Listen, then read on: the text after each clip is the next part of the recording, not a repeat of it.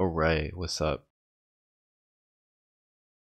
Give me a sec to get things, make sure everything is set up, because I kind of just just booted into Linux and logged in and everything, so.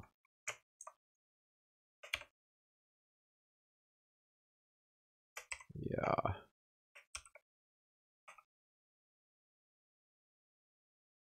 Gotta get the stream manager open and all that shit. Oh my god, what the fuck? Okay.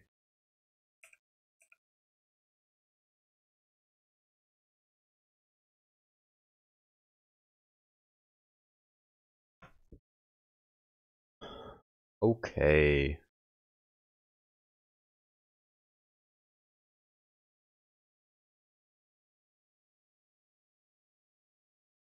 Damn.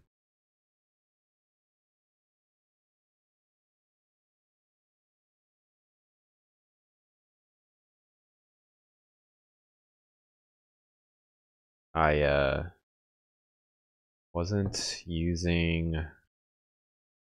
I enabled the stats panel in OBS and it's like, yeah, you're dropping like 40% of your frames. Your frame rate's like 20. Fuck, okay. My bad. Frames missed due to rendering lag. Like, what is it even rendering? What is it rendering? Oh.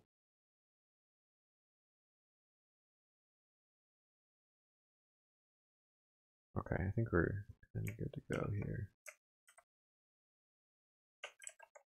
Yeah. Post in the usual places.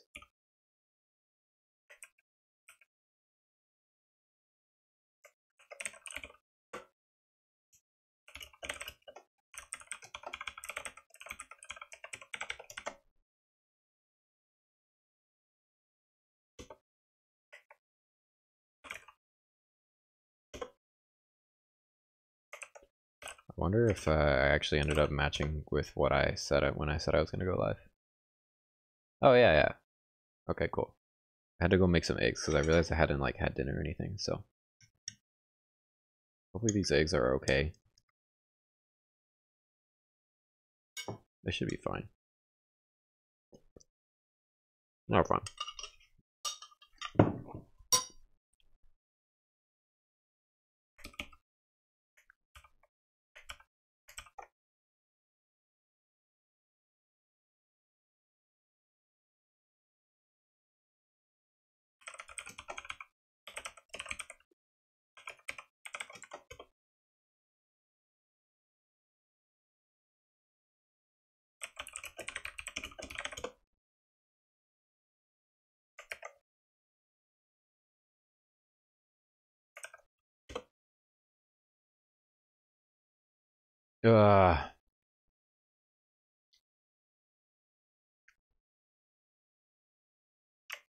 Okay. Alright, we got a whole one person. Let's keep that going.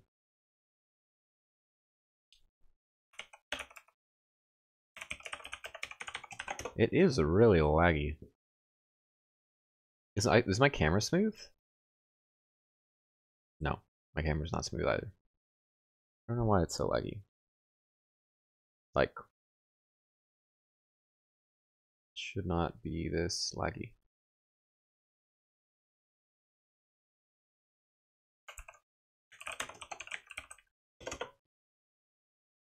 My hands are still oily from the eggs.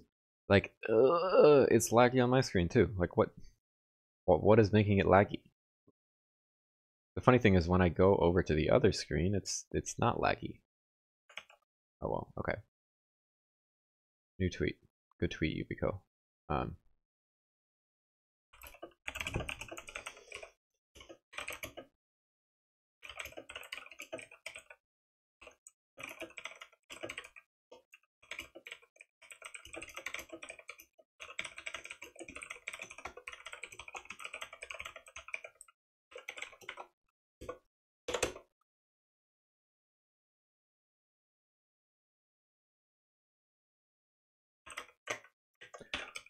Okay.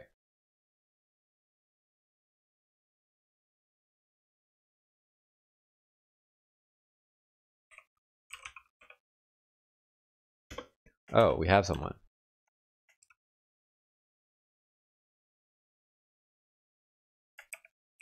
Well, retweet me. I'll put the tweet in chat. Then you all have to retweet it.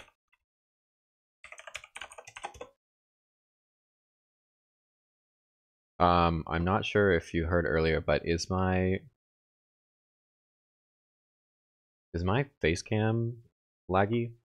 Because it was laggy before, but that was because apparently there was like some setting that was wrong in OBS. But I think it should be smooth now. But maybe everything, like maybe the stream itself is just laggy in addition to my desktop being laggy, which would mean that it doesn't really matter, I guess. Egg.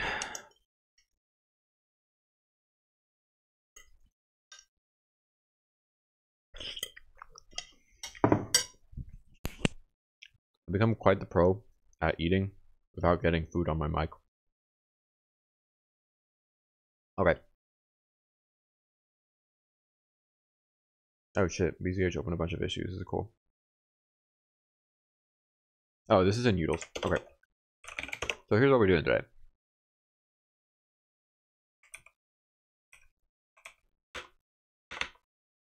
Sorry, I'll make this a little bigger. This is the issue. I'll drop it in chat. But dude, turned on Discord. I'm pretty loud too. Like, if you have the stream on full volume, I should be. I don't know. Anyway, here's the issue. Basically, the problem is like. Alright, let's just go to Matrix. Matrix is the best example of this. Okay, so in Matrix, we have this file, homeserver.yaml, right? This is a massive fucking config file, which we need in our container, in our Synapse container, to run the Matrix server. No, I'm not what? Oh, I'm not loud enough?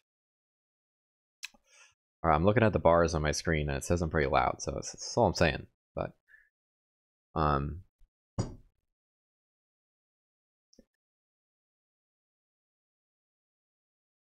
so this file has a bunch of config, and most of this stuff should be public. I mean, like, should be as in, we're the OCF, so we want as many things to be public as possible. It's like, there's no reason that for most of this stuff to be private.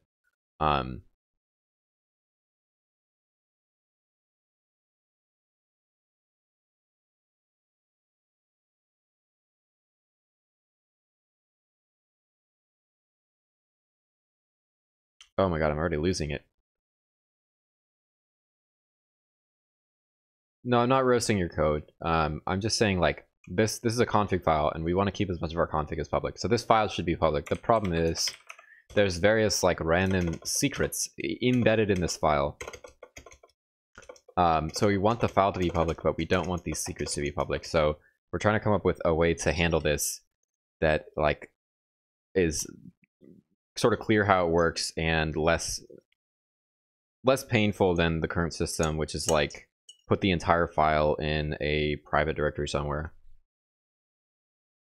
and then mount that entire file over. No Discord voice chat.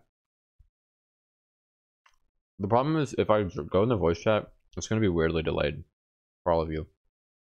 It probably doesn't make a whole lot of sense. But maybe. Famo did it. Alright, well. Let me try this then.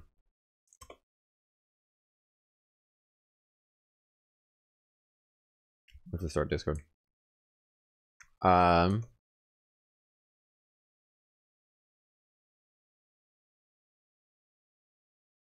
Wait, I thought you just told me SI was being super loud in here.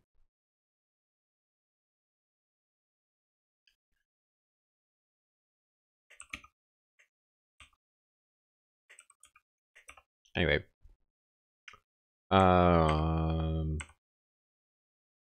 What the fuck?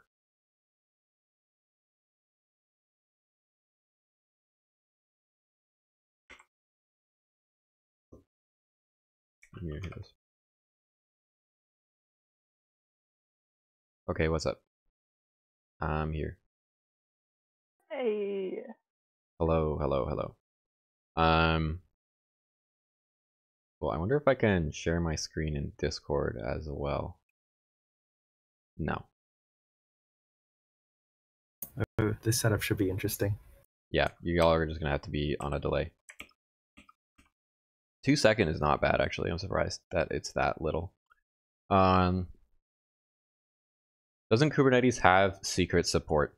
Like kubectl create secret? Yeah. The problem is, so that's what we're actually going to build on top of, basically, because the problem is Kubernetes secrets. Like, for this to work with Kubernetes secret, we would have to put this whole file in a secret as like string. And so what that would mean is that we would basically create a secret, and then we would sorry, I did a big explanation of this in the Kubernetes interest group meeting the other day, but like, oh, I'll go to Loki's a bad example. Okay, I think they do this in Grafana. Maybe give me a sec here.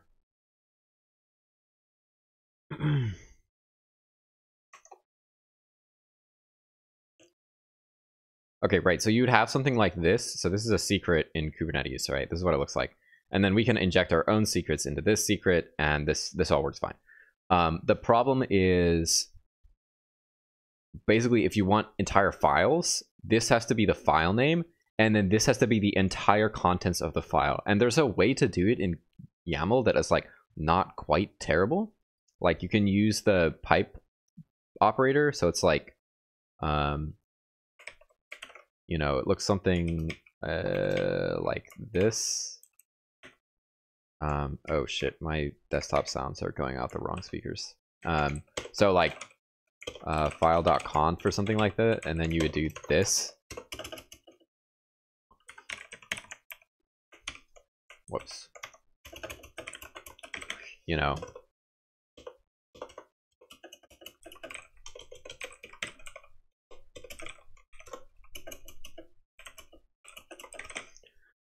This is like, then you have to basically, you have to take the entire file and indent it and match it inside this file, and it just becomes like a complicated mess. Basically, this is eventually what we're going to end up doing, but I don't want to have to wrap every file like this in a bunch of additional YAML for no reason. It just makes things a pain in the ass to handle. But that's basically what we're going to do. Like, we're going to adapt our script to sort of auto-generate this type of file from a more normal file, if that makes sense. Or at least that's a plan.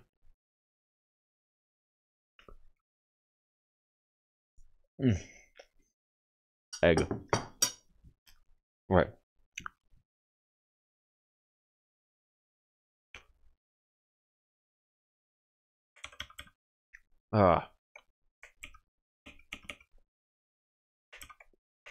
Okay. So, go ahead, start working on this.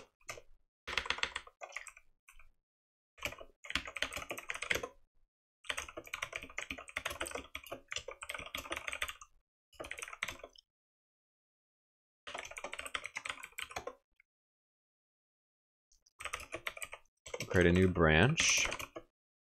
Let's see. Kubernetes secret file. Okay.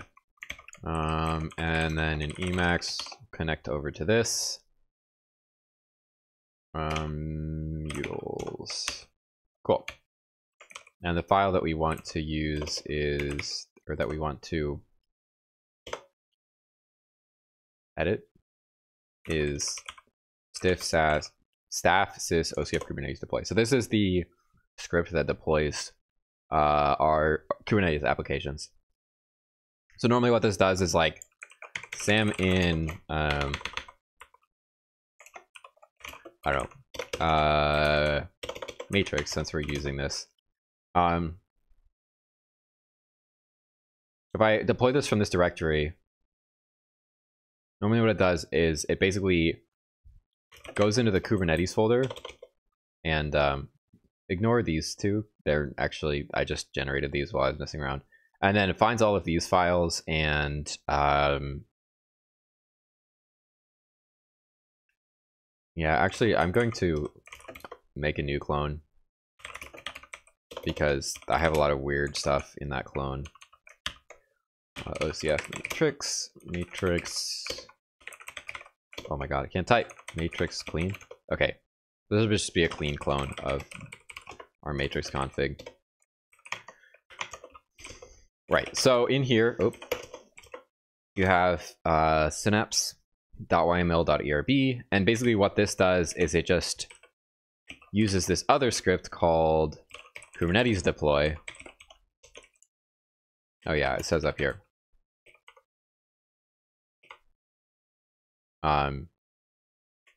Creates a namespace based on the app name and then runs Kubernetes deploy. So Kubernetes deploy deploys the actual app, and this is just a wrapper that like sets correct variables and everything like that.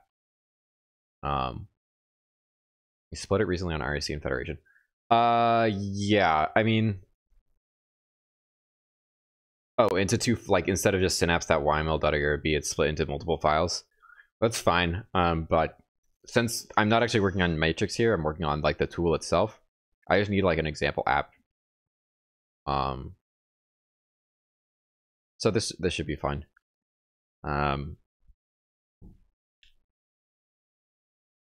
Yeah, because all we're gonna do is just make sure that the right thing gets deployed, basically. So my idea is basically, let's see, maybe we have to basically define a directory, and inside that directory it'll just convert any templates into secrets by like wrapping them in some YAML and stuff like that. And that's what we're going to do in the Python script.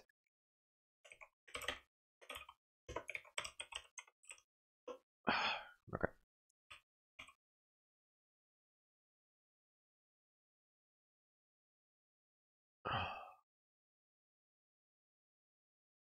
Consideration for multiple template files. What does that mean? You can also talk in Discord. Oh, Discord crashed. Wait, no. Oh no, you're still in here. Yeah, I'm still here. What do you mean by consideration for multiple template files? Oh no! I was just saying, just consider for like different setups, like supporting secrets across multiple different templates. I don't know. Well, I'm not sure how this like final tool will come out to be, so I'm interested in that part. Yeah. I guess part of the question is like, do you have multiple? Well, actually, I don't know. I don't know. I was just like, yeah. Okay. I guess part of the question is like, you have different files in different. You need to have like different files in different, mounted into different pods, I guess. Mm-hmm. Is that true? Yes, okay. that is true for both the bridge and the server. You'll need different files mounted. Okay, I would guess then that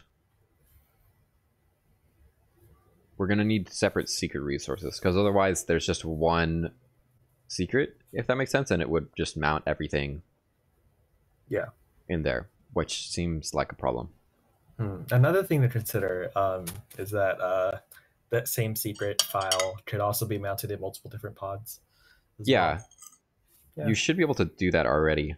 And okay. As long as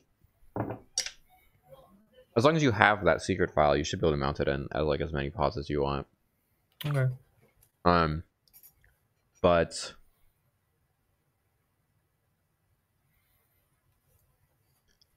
yeah, the question still remains: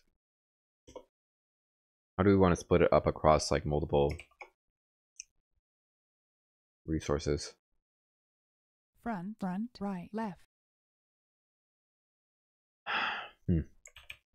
Right now, kind of what I'm thinking is we have some sort of system like this where it's like make dir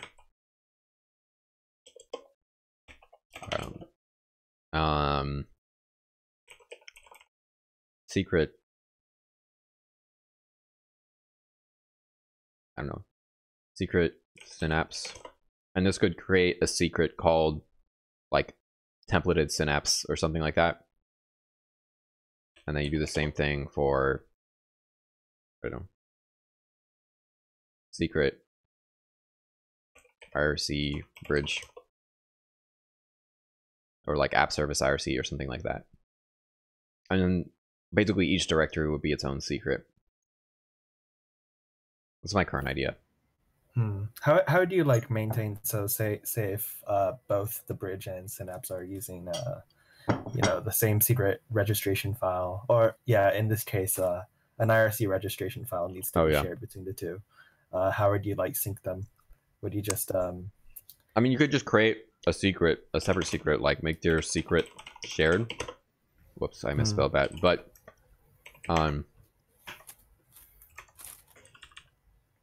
so these names are like actually special anyway. These are just yeah, and then you could mount the shared one in both. The only thing is you can only mount, like, you would have to put that registration file in another directory, but I think you can control the location that it loads that from, so I don't think that should be an issue, right? All right.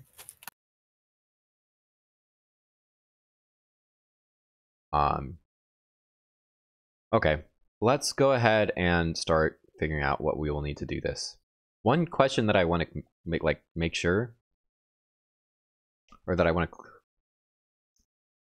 to verify, I guess, is I don't know if this program will automatically try and recurse into subdirectories and treat those things like Kubernetes YAML. Because if it does, that's a problem. If that makes sense. Because these are subdirectories, like, these are all subdirectories inside here. So if it tries to apply this entire Kubernetes folder, it might try to apply things inside these as well. If so, that's we gotta let me just figure out whether or not that's true. So where does it call Kubernetes deploy here? By the way, make sure to ask questions in chat. I may already be losing some people, so when there's something you hear that you don't know what I'm talking about, please be like, what the fuck is XYZ, or like, what do you mean by XYZ? Yeah, they renamed Kubernetes deploy. It's now called Crane with a K, which is cool, I guess. So we should update that at some point. But yeah, hello, Hessler, good to see you. Okay, so here's where we call Kubernetes deploy. It just takes the bindings and template dir. Okay.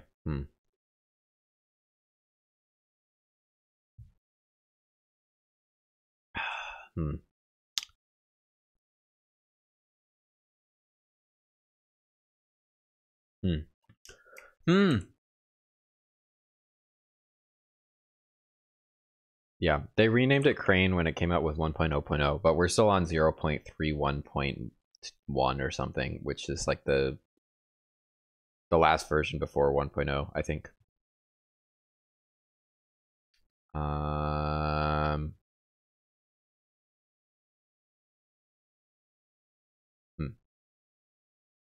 So let's see, Kubernetes deploy -- help. I guess I've run this recently. Okay, so templates there. Wait, that's not even listed here. Oh wait, here it is. Yeah, it's probably recursive. I could test it, but that sounds complicated, and I am worried I would break something. So let's just look at the GitHub and see really quick. We go to the tag that we use. Hello? Hello, welcome. Can you hear me? Yes, I can. Okay, what are you doing?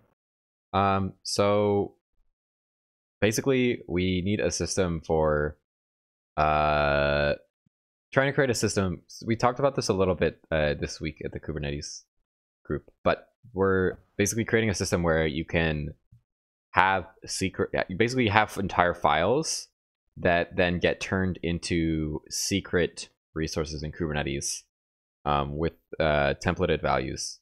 So like for homeserver.yaml in Matrix, that allows us to put the homeserver.yaml in the repository with like with templates, with like templated things that are bound by OCF Kubernetes deploy and Kubernetes deploy, and then those things get bound. So you can't make them. Yeah, so I guess you can't make them environment variables. It has to be in the file.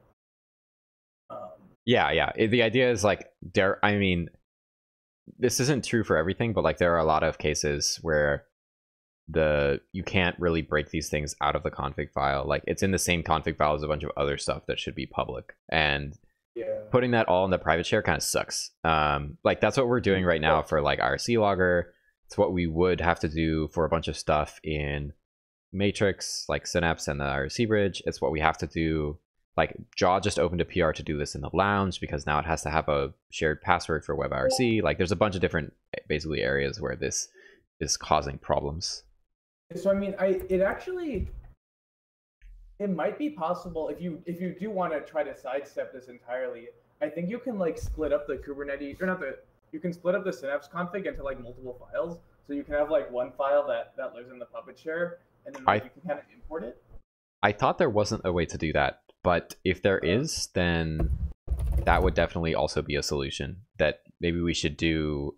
I mean, I still think this would be a good thing to do in the long term, but like maybe that would resolve the immediate issue with Matrix. I couldn't find a way to do that, but maybe I just didn't find the right thing. Yeah, I mean, like otherwise it's weird because then what you would have if you really have to have a file and you want to template the file so it's in GitHub, but like you omit the secrets, is that like inside Kubernetes, I guess the entire secret file would be a secret, and then you are creating the secret from Jenkins, I guess. Yeah, basically. Yeah, and then Jenkins does the substitution, and then it uploads the secret. Yeah, to Kubernetes. And then you can mount the secret as a volume. Right. That's fine. Yeah, no, you're right. We should have a system that can. Okay, yeah, then don't worry about sidestepping it. Probably better to have this. But I'm gonna look it up anyways.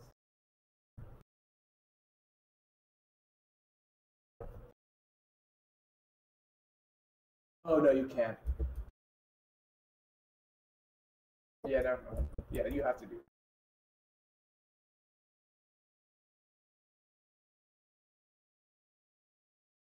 Okay, so even before they renamed it to Crane, it was actually Crane under the hood, and then Kubernetes deploy is just a wrapper, which is kind of scary.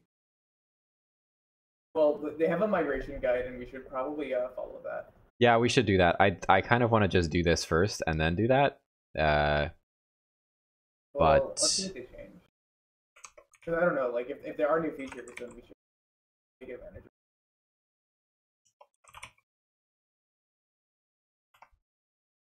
Okay. Default template there. I don't know. No, don't listen to me.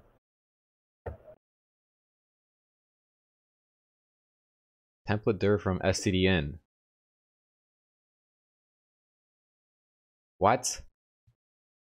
Wait, so then where do the secrets come from then? Like, where do they live? Do they live in Hera? Yeah, I mean, they live in the same place that they live for everything else right now. They live in like YAML files in the private share. Yeah, so it's Hera. Yeah, I mean, it's not technically Hera. Like, they aren't variables.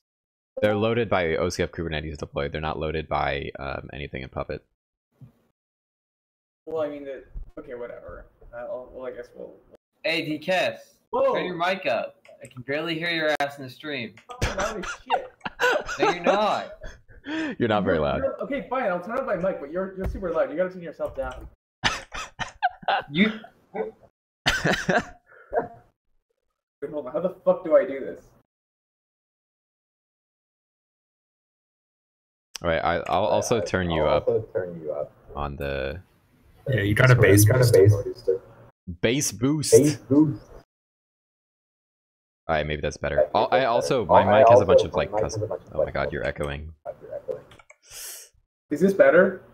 Yeah. I turned you up, so I can't tell. But you're echoing everything I say now, which is a problem. Oh fuck. Wait. Okay. Now do it. Okay. Hello. Yeah, it's still echoing. Now I'm talking. It's still echoing? Okay, I'll just put on headphones. Okay. Yeah, I mean, I have a bunch of stuff so that my mic is also louder on the stream that won't apply to your mic, so that may be Your mic is buttery smooth. Thanks. Okay. They do all this processing that like isn't documented. You know, maybe we should just upgrade to Crane, because at least then we'll have like up-to-date documentation. Let's just see what that would look like. Like, what do we actually have to do to migrate?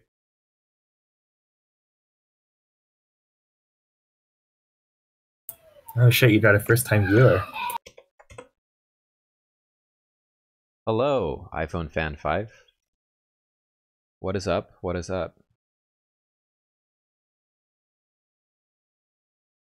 Welcome to the stream. Are you associated with OCF, or are you just kind of browsing around Twitch looking for cool things to watch? Okay, let's see. Migration. Check out our migration guide. Perfect. This is what we need. TLDR. Command line interface was redesigned. Well, fuck. There are breaking changes in the public APIs. Random guy trying to learn Python. Cool. Glad to have you. We're a little sidetracked right now, so I can't claim that we're doing a whole lot of Pythoning immediately, but eventually the goal is to upgrade this Python script. But yeah, we're not really there yet. It turns out that there are sort of a lot of problems in our way. The goal is basically, we're trying to... This script is what we use to deploy applications into our Kubernetes cluster, which then run. And we just want to add some features to automatically deploy some secrets better. But the problem is that the tool that we're using has updated, and so we want to upgrade. So like if you look in the Python script, the final thing we do is this, which literally just calls this program like as if you ran it on the command line. But problem is this has been renamed and redesigned, and we should upgrade to the new version. So I'm gonna try and do this. Hopefully it won't take too long, but who knows? I didn't do a lot of the work in setting this up in the first place, so I don't entirely know what it entails. So, okay. CLI was redesigned, breaking changes in the public API. Okay, we don't use the public API because it's Ruby, LOL. Imagine writing code in Ruby. My first big project was a Rails app.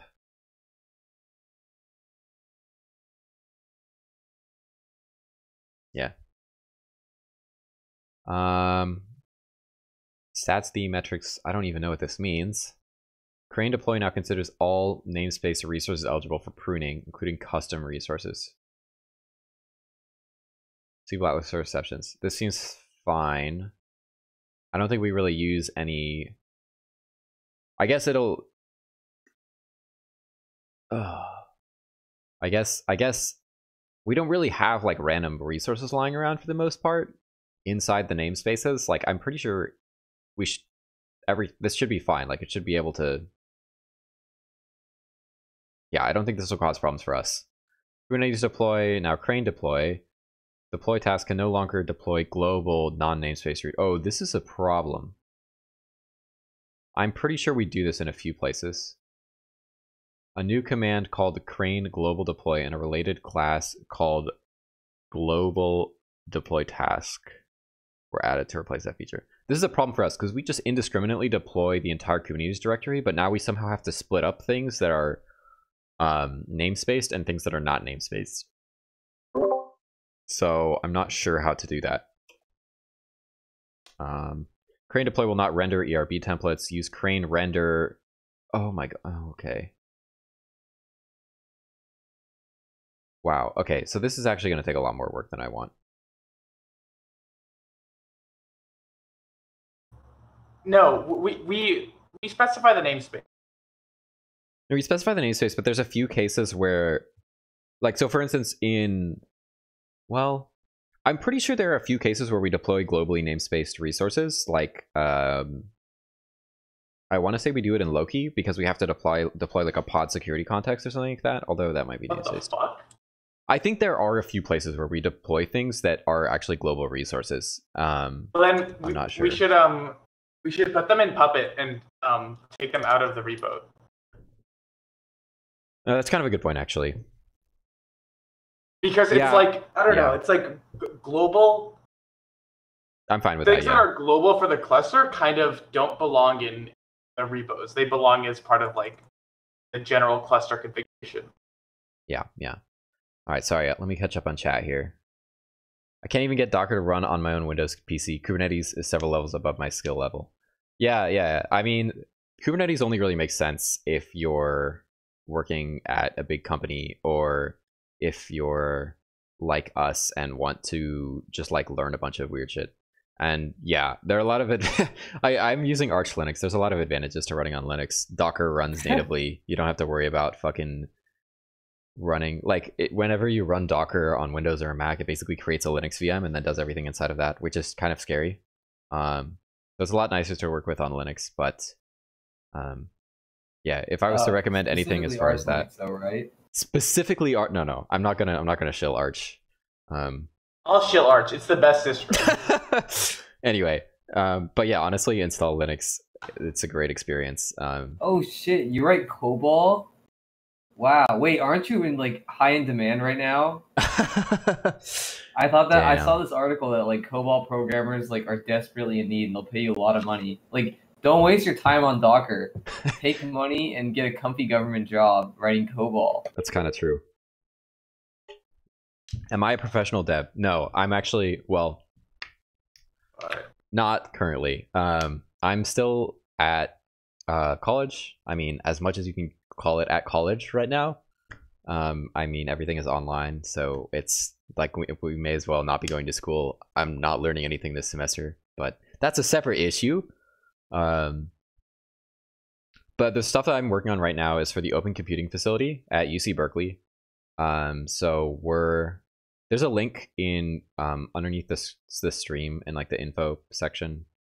But we're a totally volunteer student-run organization, but we run a bunch of services that students on UC Berkeley campus can use, basically. Yeah. Berkeley has a pretty good CS program. Yeah, it's there's a lot of honestly, like, there are definitely problems with the CS program, but yeah, there's definitely a lot of smart people there, including all of the people except me in this club, which means that we get to work with some pretty cool stuff. I think you're looking for EECS. Technically, there are two programs. There's EECS, which is Electrical Engineering and Computer Science, which is run by the engineering department. And then there's LNS-CS, which stands for Letters in Science, Computer Science. So Letters in Science is like a different college from the engineering college. So it's like it's less focused on like electrical engineering and computer engineering and more focused on like, I don't know, there's not a big difference. Basically, you don't have to take signals if you're an LNSCS and like all that shit, which sounds good to me. So that's what I'm in. But yeah.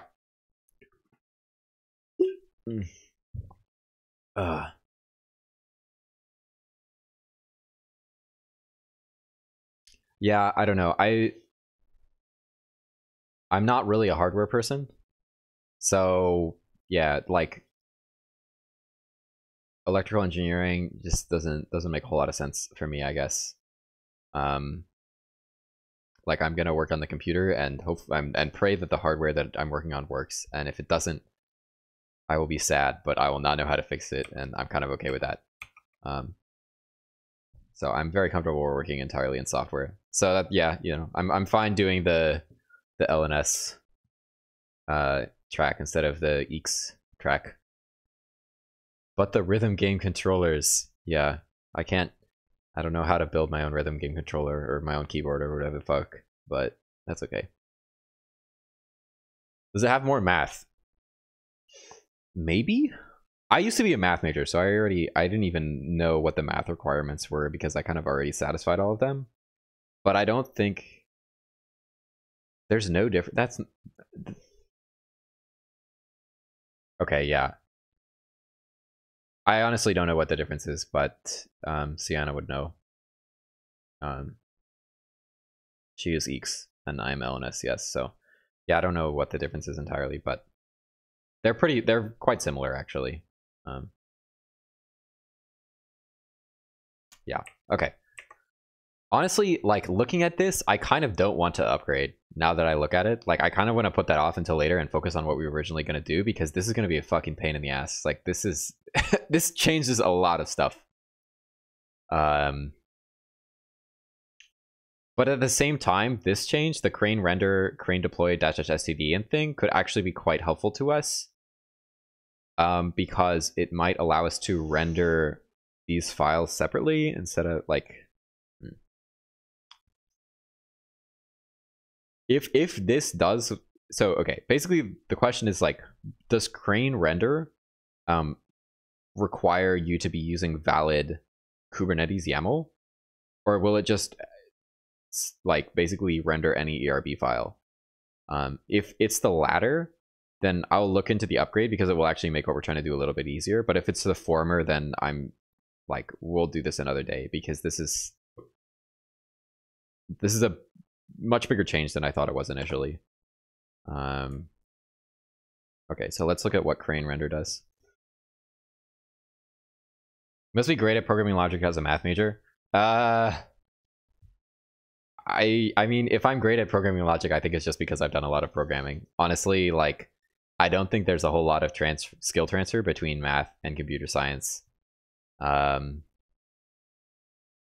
I really like math, but especially once you get to higher level math, like, I don't know that there's a lot of difference.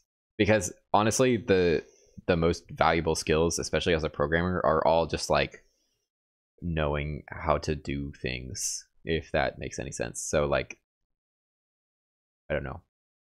I don't know that math helps all that much, to be honest. Unless you're doing like, you know, once you get into like machine learning, I mean, machine learning is basically just like statistics on a computer with a lot of data. So knowing math is helpful there. But like for this kind of stuff, like math is kind of useless in my opinion. Would you like to comment to the stream about your favorite thing about machine learning?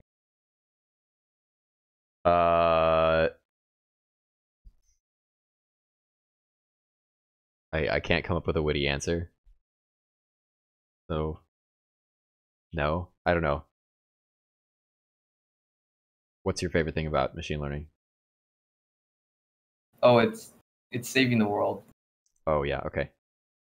That's definitely true. Okay, crane render, this is what I want. Oh fuck, it's just a link to farther down on the page. Okay. So, crane render is a tool for rendering ERB templates to raw Kubernetes YAML. It's used for outputting YAML that can be parsed into other tools. Crane render does not require... It doesn't answer my question.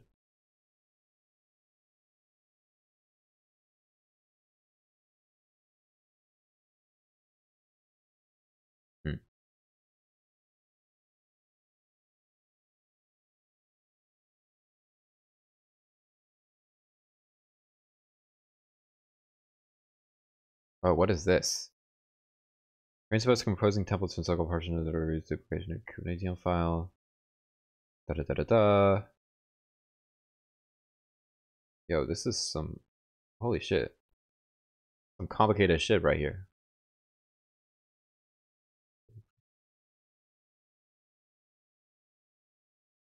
Okay, let's just install Crane and see what's going on. I'm just gonna do this on my laptop because I don't want to fuck up the cluster accidentally. Oh fuck, that's not what I want. There we go. There's some cool stuff in machine learning, to be completely fair. I think I wasn't here when you probably announced the stream, but what is it that you're doing? So I'll link the issue in chat again, but the idea is basically we have all of these files that we want in Kubernetes applications that are like mostly config, and then it has 1 or 2 secrets in it, and it kind of sucks to put the entire file in like the Puppet private share just because of that. So I'm sort of trying to create a system where we can template those files and have that template in the Git repository, and then OCF Kubernetes deploy knows how to turn that into Kubernetes secret resources that we can then volume mount into the containers. Instead of the current system where we just have to put the entire config file. Yeah, that sounds pretty good. Find and replace Kubernetes deploy with Crane render. LOL, I wish. Deal with the L's later. Yeah, I don't know how well that will work. Yes, I'm a student at UC Berkeley right now. As much as you can be a student right now, which is to say not very much, but technically yes. Crane run. Dude, there's all this crazy stuff. We should actually use this, like, for... Well, whatever. Whenever we have to do, like, database migrations and stuff, we shouldn't do our current system, which is just, like, exec random shit in a container, because it sucks. But, okay. Gem install Crane. Is this how you install this? How much you want to bet there's an AUR package for this?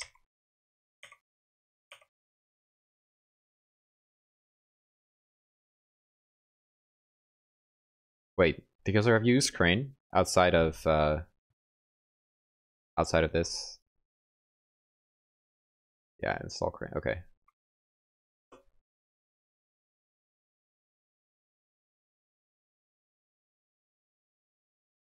me see.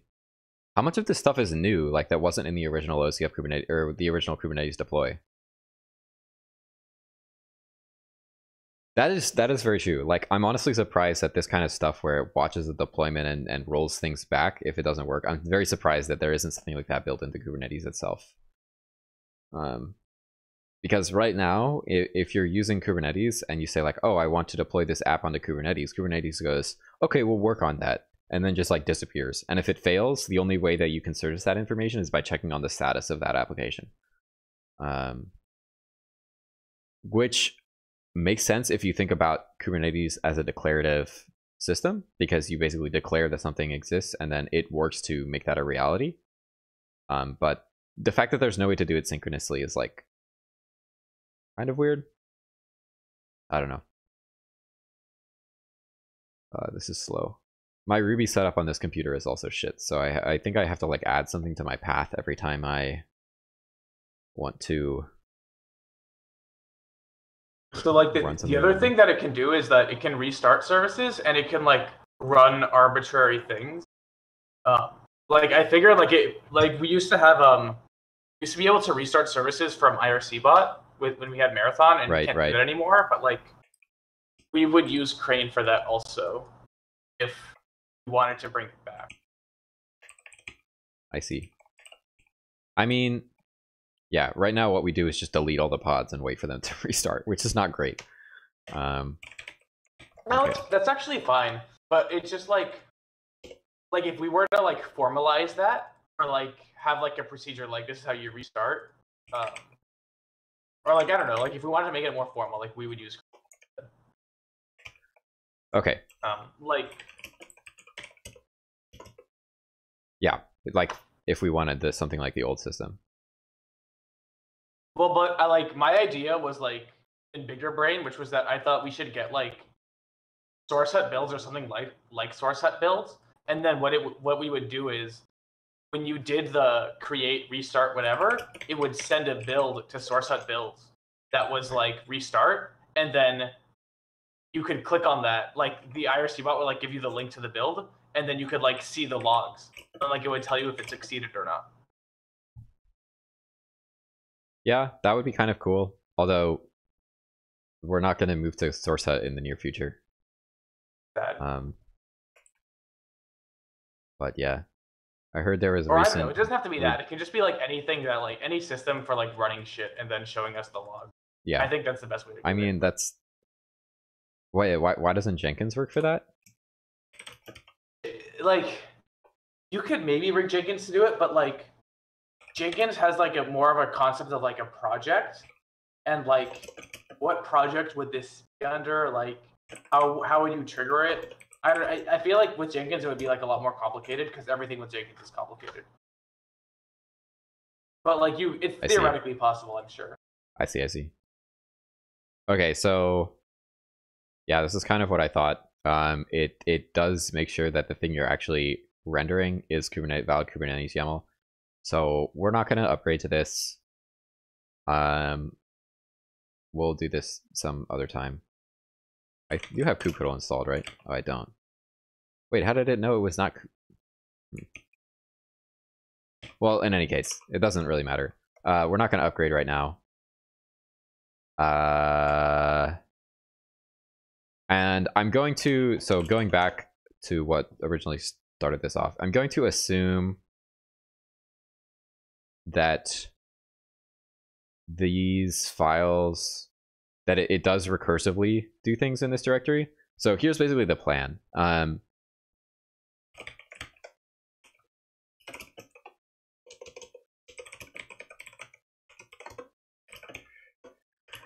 Okay, so basically, like, we have this Kubernetes folder, which is straight Kubernetes YAML. And then we're going to create a secrets folder as well. And then in here, you can do things like, so what we'll do is move homeserver.yaml into here. Well, actually, we have to make a subdirectory synapse. So synapse is the name of the secret. And then in here,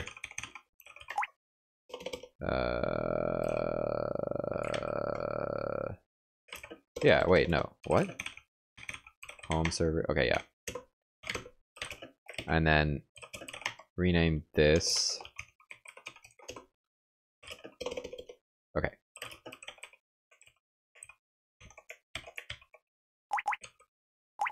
Yeah. So then it looks blah, blah, blah, blah, blah, blah. Okay. And then like, let's see, where's the secret? So then this, we get rid of this, and we say instead registration secret or something like this. Why did it do that?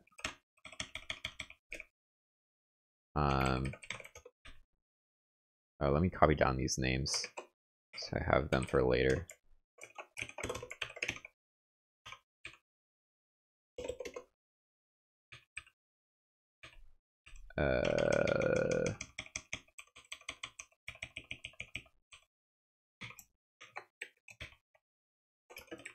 Macaroon secret key.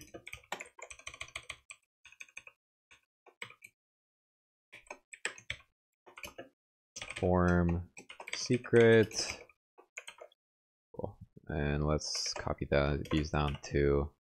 These are all just totally random values, so when I'm testing this, I will just substitute random values.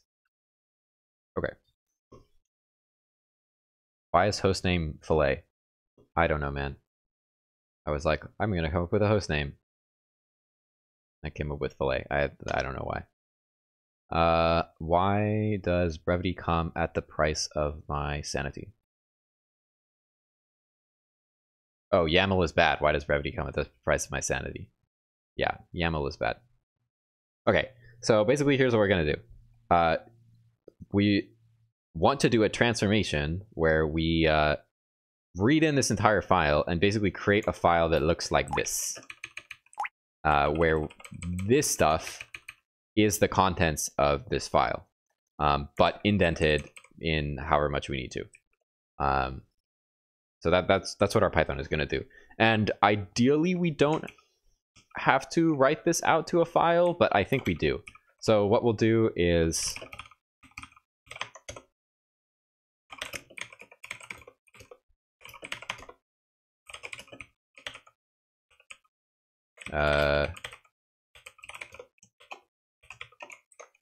so the idea is basically we create this this secrets directory inside Kubernetes, and OCF Kubernetes deploy will, if there are these secret resources that need to be created, it'll dump them into this folder, because, and we tell Git to ignore everything in this folder, right? So that we don't accidentally check these into the repository. Not that they will actually have the secrets themselves in them, but these files should be auto-generated from other parts, other things in the repository. So like we shouldn't have them checked in. Of course, the secrets themselves will only be added by the OCF Kubernetes deploy script later in that script. Yeah. In fact, we can even tell it to like clean out this directory every time after it uses it. So maybe we don't even need the directory to exist in Git at all, because we just delete it as soon as we're finished deploying. Seems a little bit nasty though, because it's really easy for that to accidentally get left over and then checked in. So I don't know. If you have thoughts on that, put them in the chat. But let's get to editing this file. So now we're actually onto the main Python thing. Okay. So how does this file work? Oh geez, my LDoc is big. Okay. Cool. So the first thing it does is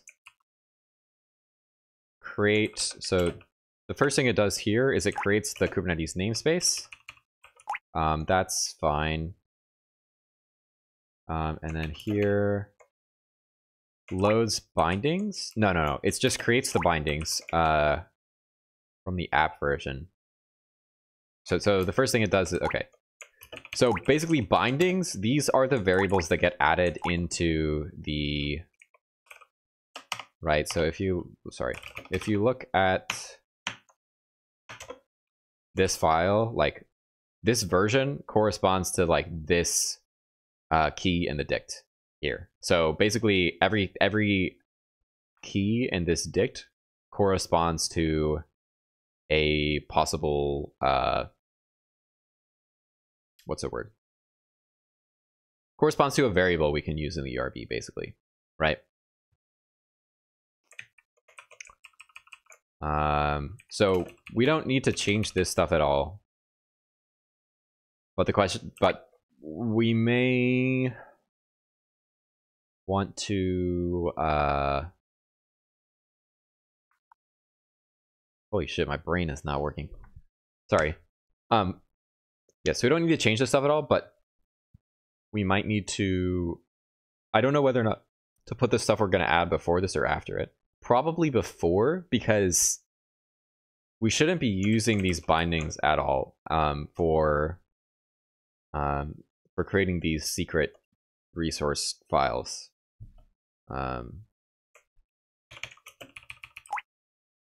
So yeah, and then what does this do? This loads secrets into the bindings array. So this updates the binding array with any secrets in the secrets file. And then it creates a temporary file for the bindings. Okay. Cool.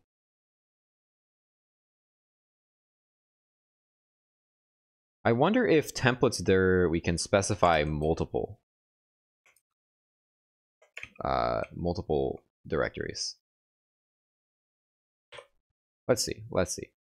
let's go back to this and read the README a little bit. Usage. Templater.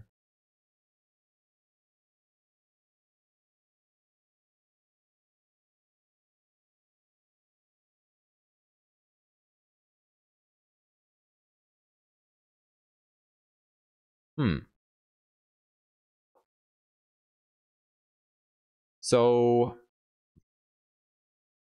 maybe instead we can create like this star here.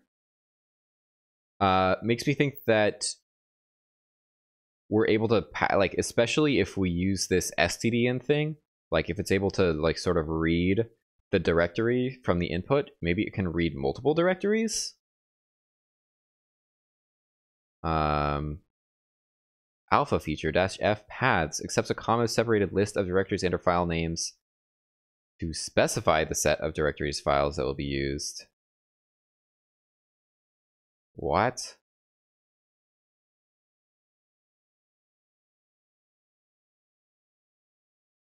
Okay. So the reason I'm interested in this is because if we can specify multiple files, that also means that we could, for instance, create a temporary directory, create our Kubernetes secrets resources in there, and then just load those in addition to our normal resources.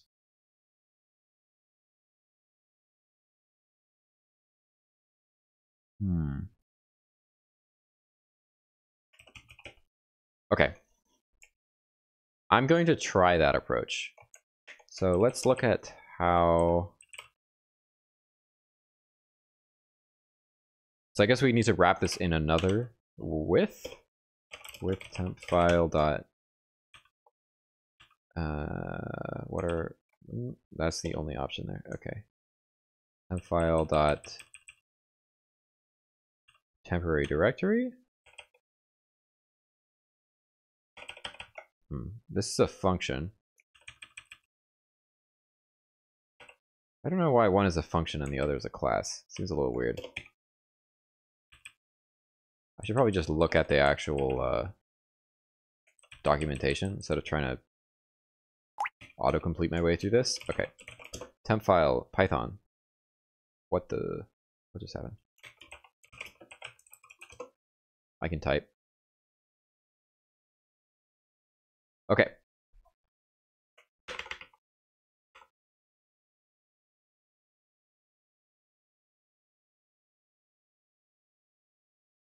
I think this is just the auto-completion thing being confused.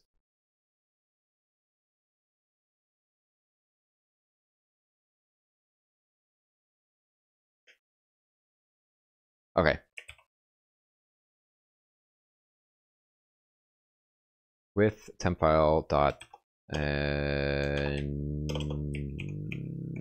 temporary directory.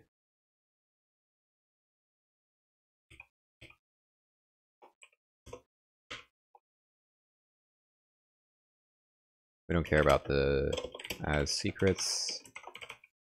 Secret resource there. Okay. And then we want to move all of this inside this. This says created with 600 firms, but I don't actually see that. Is that just the default?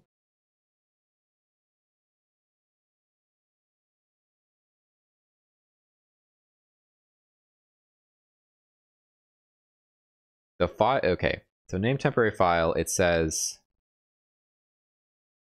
function operates exactly as temporary file does, except that the file is guaranteed to have a visible name in the file system.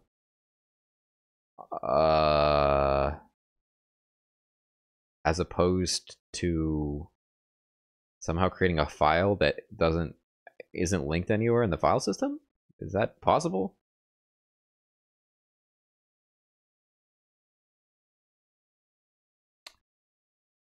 Okay, I see. Interesting.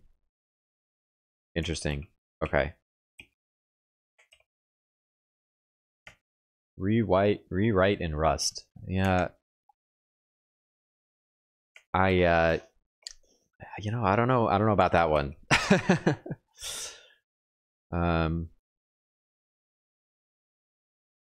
Okay. The directory name can be retrieved from the name attribute of the returned object. When the returned object is used as a context manager, the name will be assigned to the target as the... Wait, the name will be assigned to the target of the as clause in the with statement if there is one. Okay. During on. So I got a little sidetracked here, but you know, just like we're doing this. So I think in this case, this is actually literally the directory name. Drop-in replacement for Python. I'm not so sure about that, but perhaps. I wish. Yeah, no. No, we use Python for everything because everybody at Berkeley knows Python. So just keeps things easy.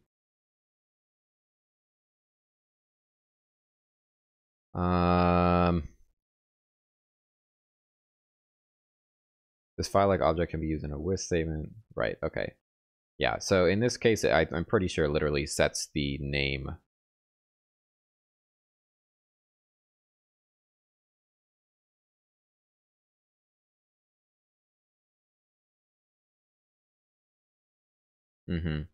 Okay. Yeah, I did want to just... Sorry. Your temp file would probably be safer in Rust. Oh yeah, I mean, I'm sure this would all be safer in Rust, but I don't... Like, there isn't anything... Like, the file that we should be worried about security-wise is the one that has the bindings, because that'll have the secrets. This file is literally... It's just... Oh, dude, basically I just was wrapping kidding. some stuff in. I mean, yeah. Like, Yeah, I don't know. There could be some concern. What are you doing? What? Tuning out. Oh. Yeah.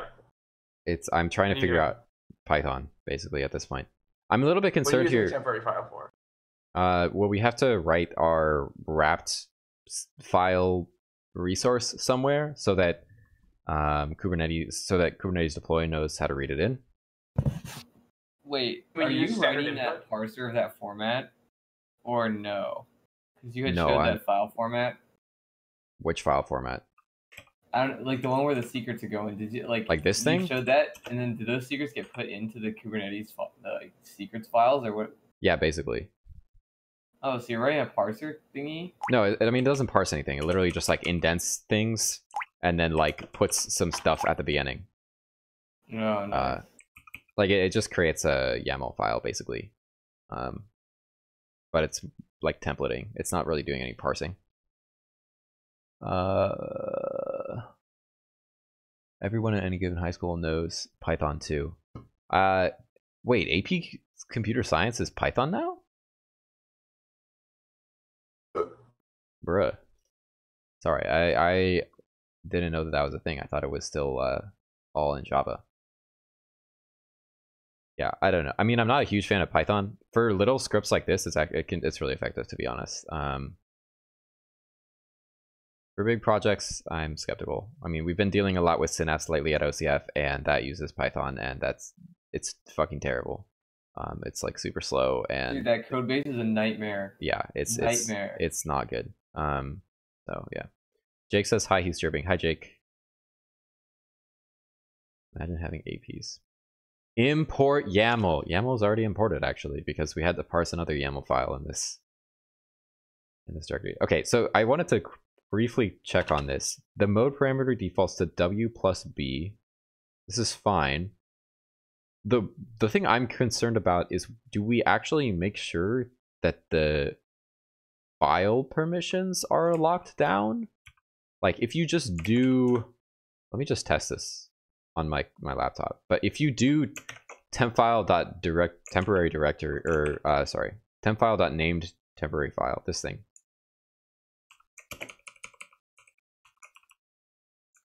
Does it, like, what permissions does it have? Import temp file.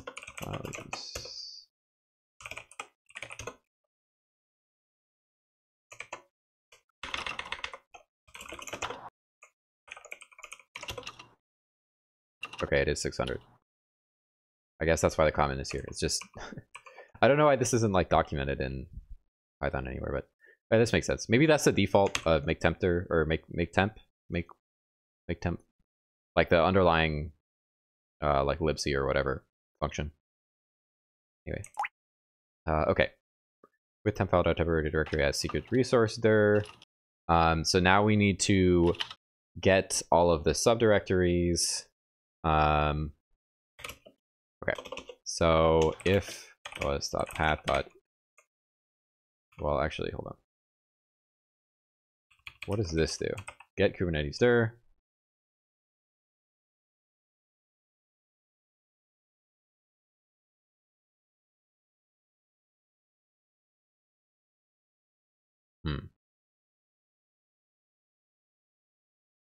I'm gonna generalize this function because I want to do the same thing but put secret here instead.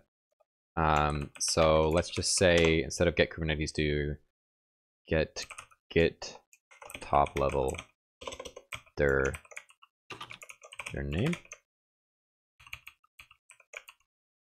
And then here this is dir name. Get Kubernetes dir, and then here this is get top level dir Kubernetes. And over here I'm gonna do the same thing.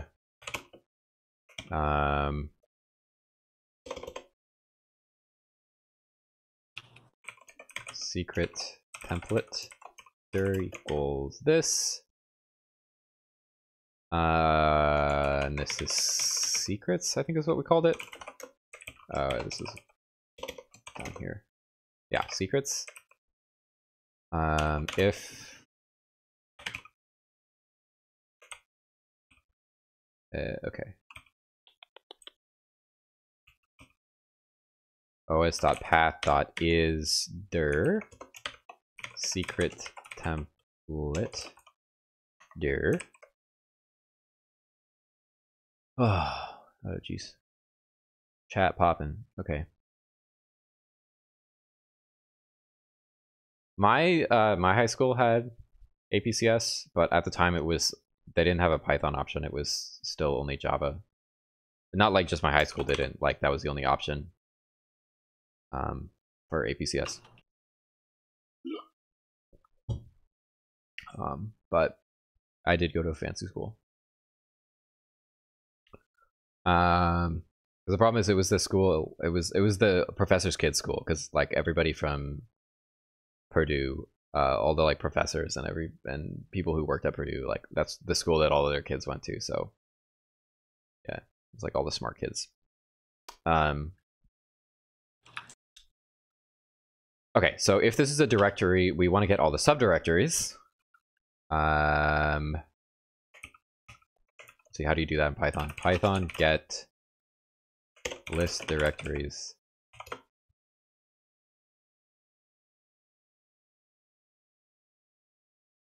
os.lister. Perfect.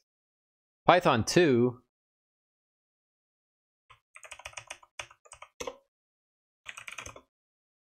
Fuck.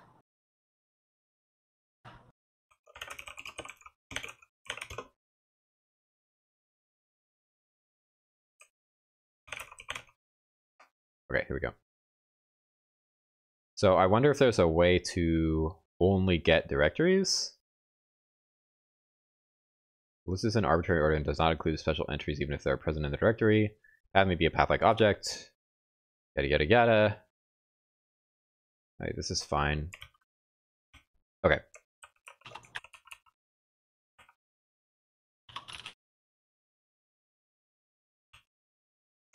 Okay, so then we want to do os.list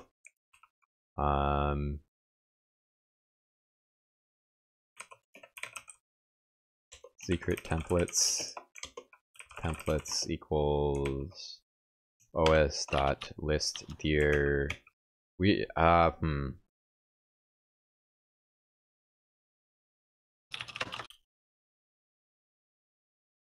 okay, I guess this, we just do this like this. Secret template dir for they're in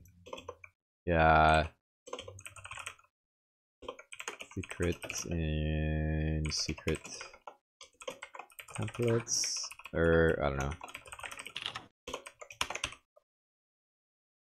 Oh my god, there's so many nested like loops here. If we need to make sure this is a directory, secret template. Okay, now we want to get all of the ERB files and convert them into our other thing. Our whatchamacallums.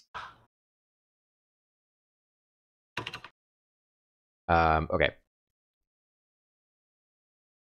So to do that, we have to load each one into memory. So what I'm going to do is create a dict here, and the dict is going to each basically have the,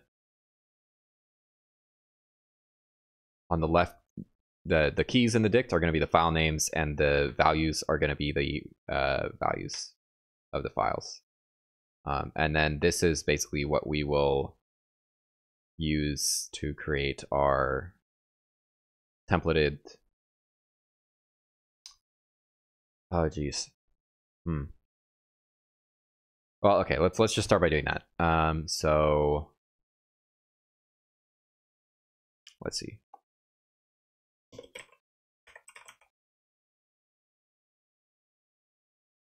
Secrets equal use a dict comprehension. Did I do it? I think this will be kind of nasty with a dict comprehension. It doesn't matter. We have to do a lot of checks on the inside. 61A. Do the dict comprehension. Do the dict comprehension. You gotta do it. Okay. Let's think about how to do this then.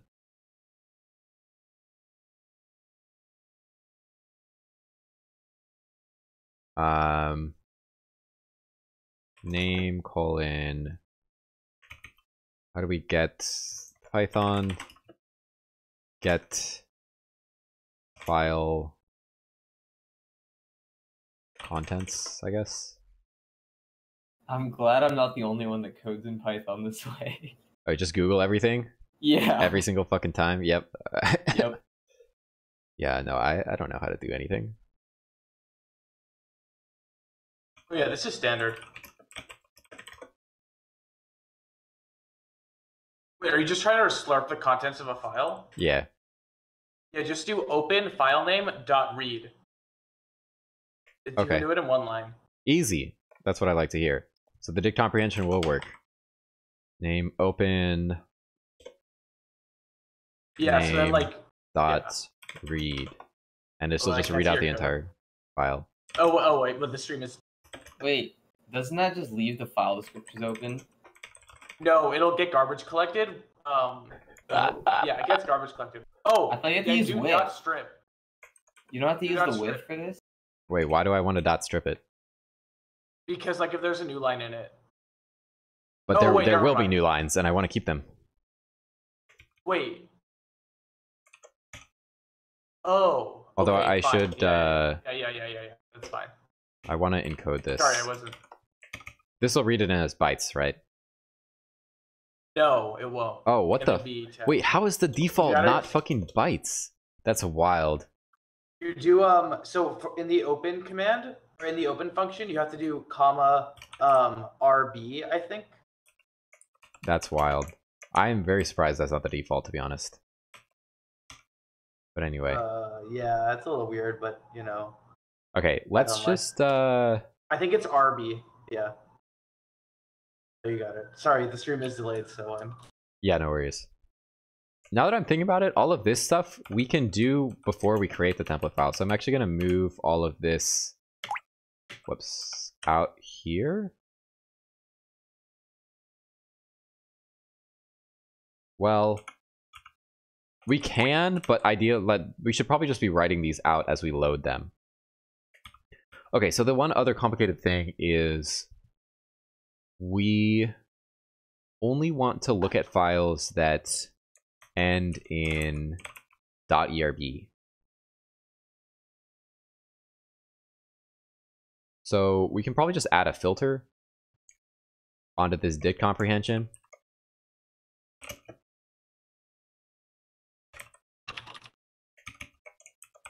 Python string and ends with. Is that a thing? What the fuck? Wait, you can do just dot ends with? Amazing. It's either dot ends with or like something similar to that. You can definitely do that. Dude, Python is so easy. Honestly, why do we ever use any other language? Okay. JS is like Python, but like everything about it is better.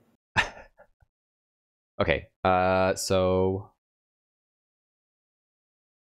I'm gonna go ahead and just try this, but abort. Like here, this is what I'm gonna do.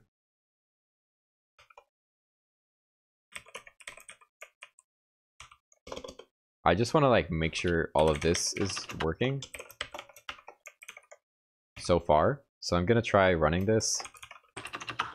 The copy of the script that I'm working on is located here.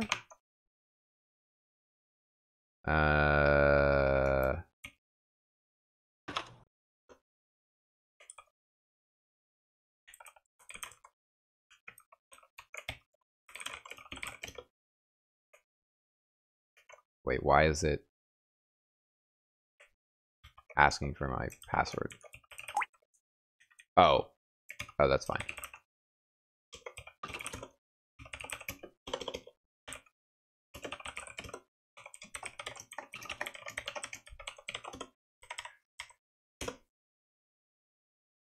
The secrets file not found. Okay.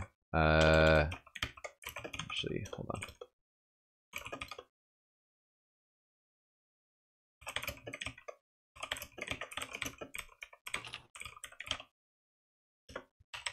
I'm just gonna mock this for now because I don't actually.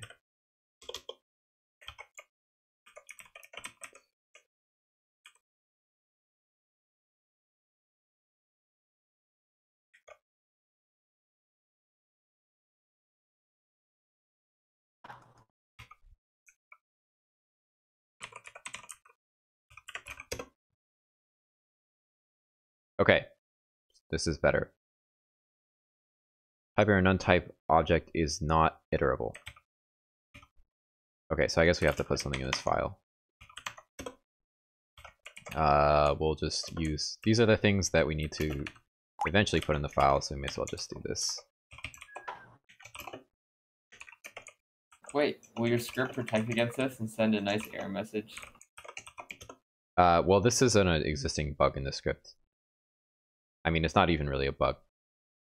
You can tell it's trying to load the file, and I mean, yeah, it would be better to handle this more gracefully, but I don't really care. Okay, it didn't do anything. So my guess is that something here failed. So we're gonna do some nice printf debugging here.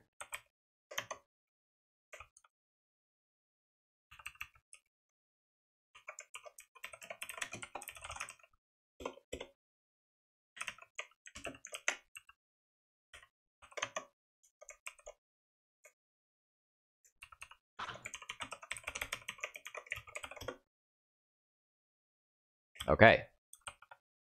So the problem is os.path.isThere is failing.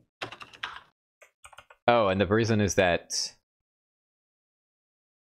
it's just using the end of the name. It's not using the full path, so yeah.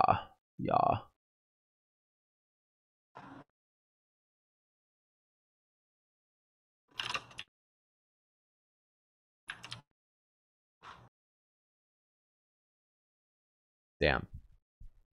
Quite a story in the chat. Sorry, I haven't been keeping up there. So I think what we can do here is we just need to create another variable that basically is the full. Yeah, let's call this like, I don't know.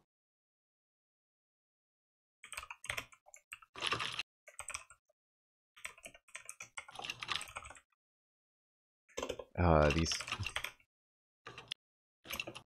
Okay. Sorry, these names are not great. os.path.join secret template subdir. This just overwrites the name with its like fucking whatever. It basically prepends the full path.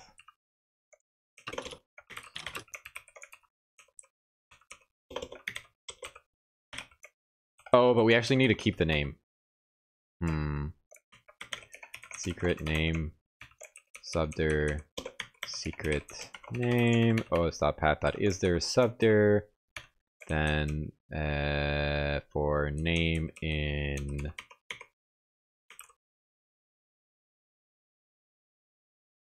we have to do list their subdir here. And then here we have to join it again.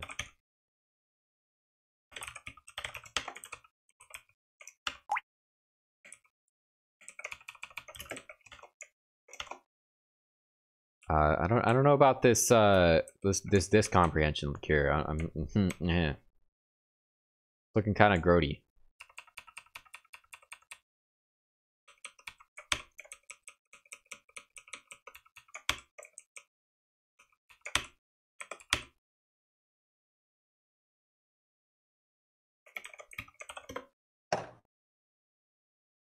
Okay, I think it worked. This is all this is this entire fucking file, but yeah, okay, so it gets homeserver.yaml.erb. And it's this. So here's what we want to do now. Now we want to create the actual. Well, let's also just check that this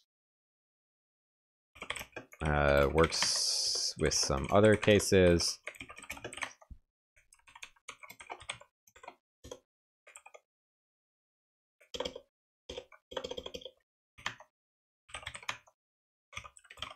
Okay, so we should get home server .keys. So here we should get, oh my god, we should get home server.yaml and home server2.yaml, but home server 3, since it doesn't end at .erb, should get discarded. At least that's the idea. So let's see. Okay, yeah, perfect. Get rid of my debug statements here.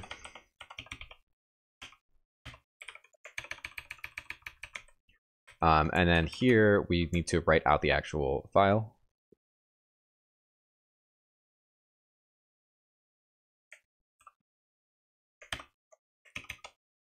So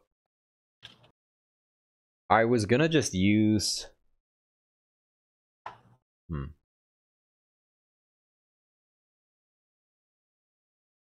okay, so I'm gonna create a separate function for this because this can get kind of complicated. In fact, actually, maybe we should just break this entire thing out, but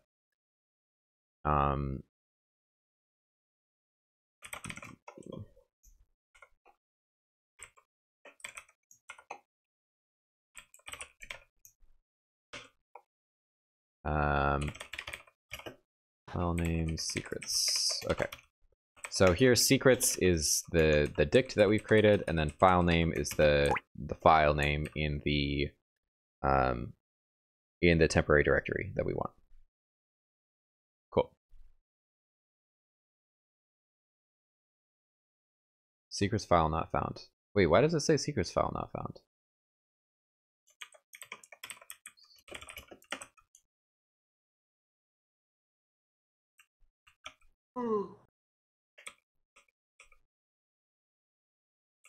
Still seems to be working. Oh, it's because I'm running it in the wrong directory. Well, anyway. Okay. If I do this, it will work. Yeah, so it doesn't say that now. And this is all just debugging stuff that I got rid of. Okay. Cool. So this function, basically what we're going to do is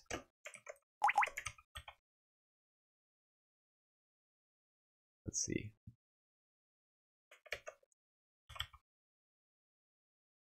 So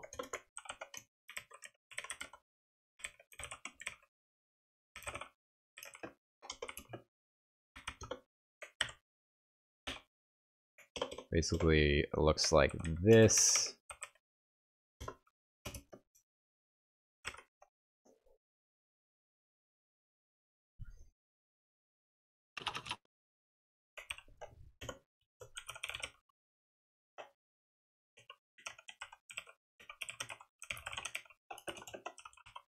And then for each individual thing, it looks like this. So if you have multiple files, you know, it'll look like this.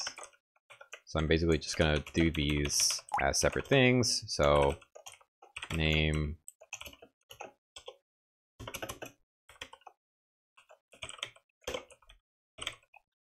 we do some similar stuff. There's I don't remember where we do this.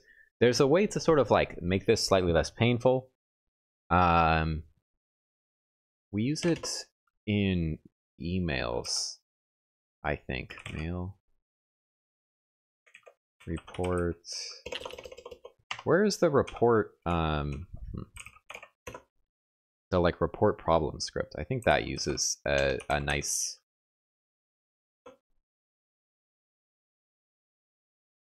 sort of template-y system. Send problem report. That's what I'm looking for.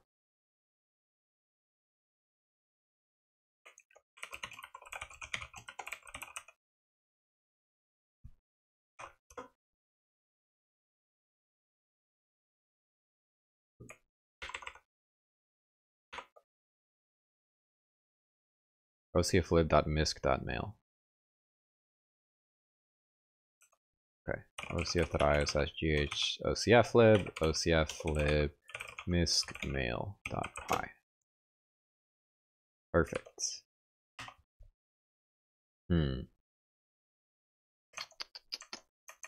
So I think I was getting a little bit confused actually, because I think that part isn't the part that I care about, but it uses this dedent thing.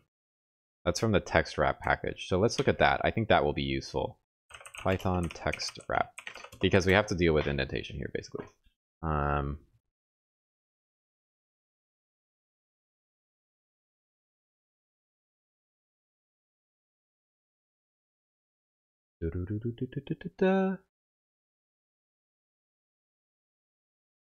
Wrap, fill, dedent. Okay, the thing is I want indent, not dedent.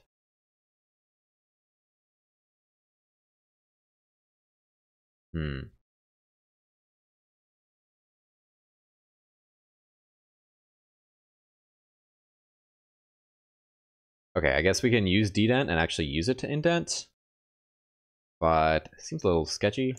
See if there's a better way to do this.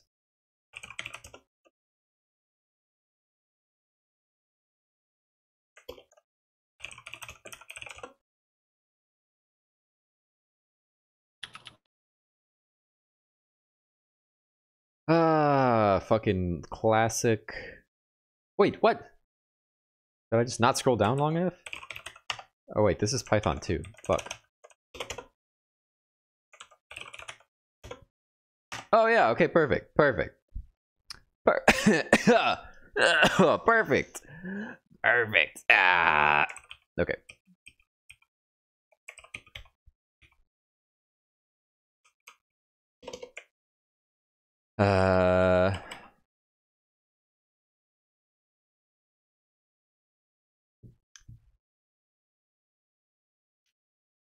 Okay, create, clip that.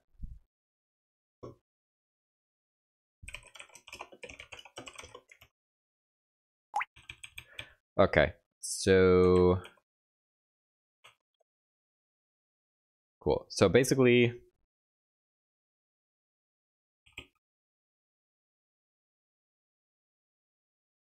wait. The optional predicate can be used to control which lines are indented. Okay, so here's what we're gonna do.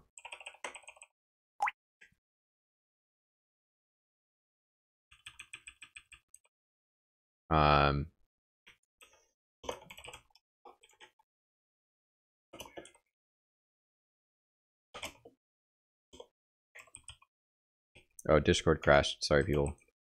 If you're trying to talk to me, it's not gonna work.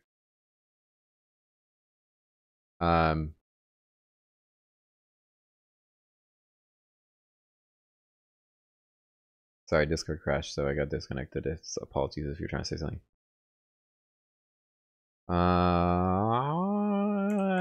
Okay, so this is what we're gonna do. String data secret template. Whoops.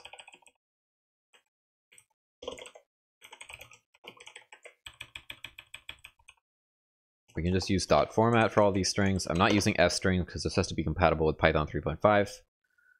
Because that's what we have on all of these machines. Yeah. Rip Discord. Rip. Imagine mirroring Discord to IRC. Imagine doing that.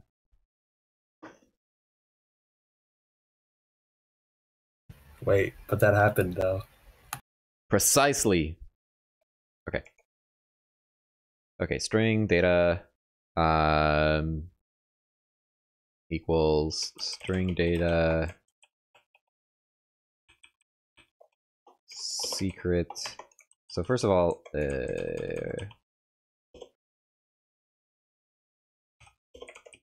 join. See, I wonder if maybe we can do it like this. Maybe we don't even string data secret template dot format name equals file name equals file name value equals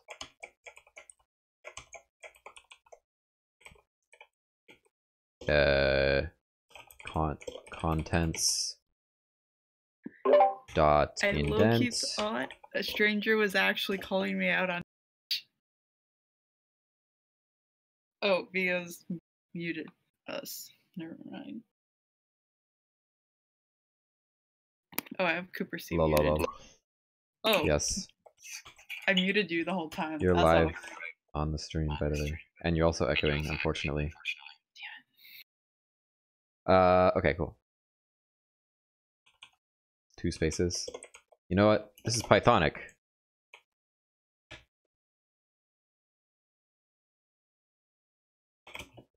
And this is for file. How do you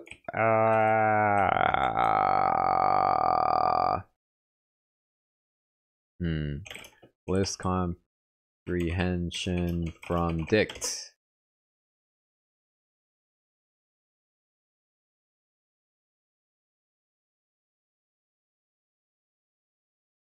Oh god, oh. Iter items, that's what I want. Okay. For file name contents in secrets.iter items. I need to import indent as well. A, B, C, D, F, G, H, I, J.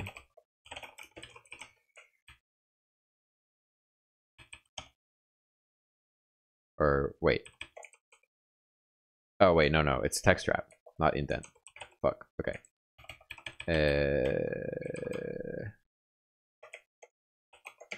Text wrap. Okay. So this is text wrap dot indent,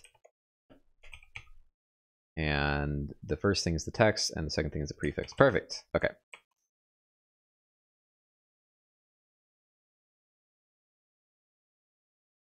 Imagine using string manipulation to write YAML. Yeah, this is it's a little hacky.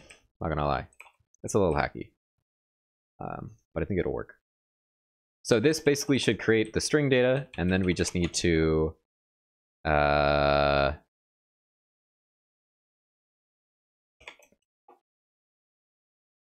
YAML contents equals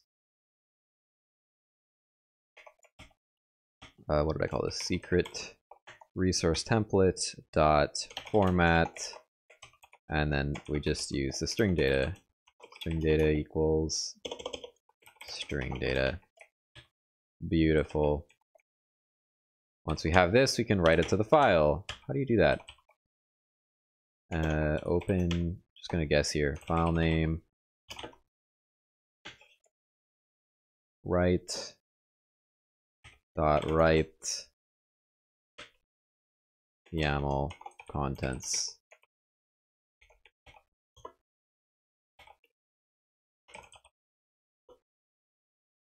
I don't know why that got re-enabled.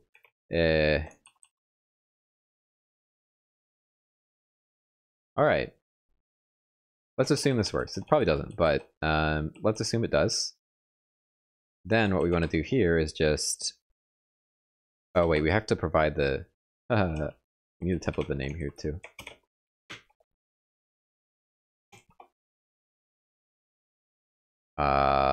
Name. Yeah, let's just split this up. Dir file dir name secrets. Okay. Here name equals name, string data equals string data, open os.path.join, file dir name. Easy as fucking cake. It definitely doesn't work, but you know, whatever. Did I make any stupid errors? Did anyone catch anything? Okay. And then here we just want to call, oh fuck, what did I call this? Write secret resource. Write secret resource. File dir is the secret resource. Whoops, secret resource dir. The name is the, let's see, secret name. And the secrets is secrets.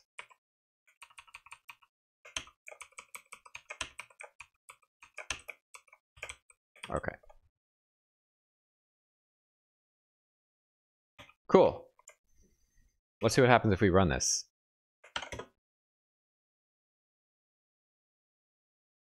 Dict object has no attribute iter items. Okay, I got bamboozled here. Python iter items. Is this like collections something? Iter items. Oh, this is, why is this always okay. Iter items. Okay, that's not a thing anymore. Items. Iter items Python 3. It's already in Google, so you know it's good.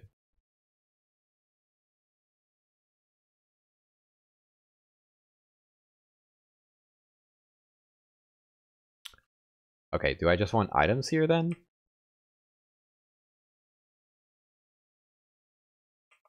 Okay, I think I just want items instead of iter items. Iter items. Wait, actually, maybe I can just do, let's just see. Maybe I can just do this. I don't think so, though. No. Because it'll just iterate through keys if you do that. Okay.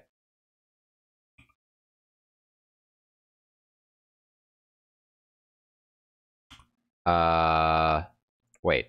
I have no way to know if it works because it cleans up the directory. How do I tell it to not clean up the directory? Let's just do this instead.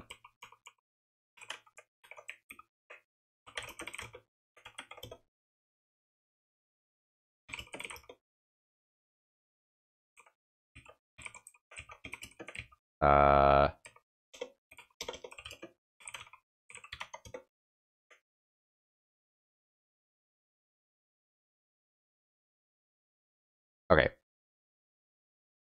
We're almost there. This needs to be indented. The new line, the extra new lines look kind of ugly, but I'm too lazy to actually fix that. It doesn't matter. Okay, and the other things, we have to trim off the .erb here.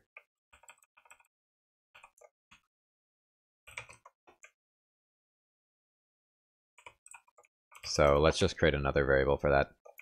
Well, we don't really need another variable.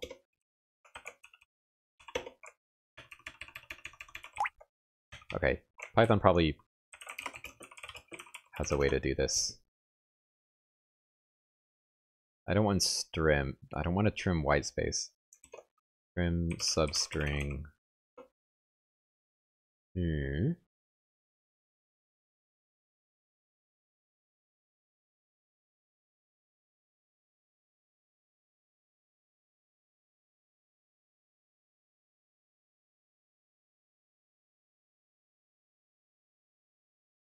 Alright, I'm just gonna use...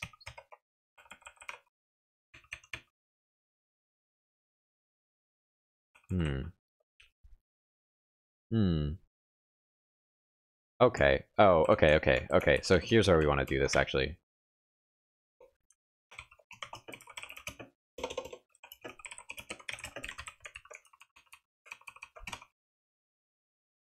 Let's see. Is that right? Let's see. Python 3 abcdefg.erb :-4. Perfect. Right? Okay, yeah. Perfect. Perfect. It feels a little sketchy, but you know, that's fine. And then the other thing is the secret name here should have .yaml.erb.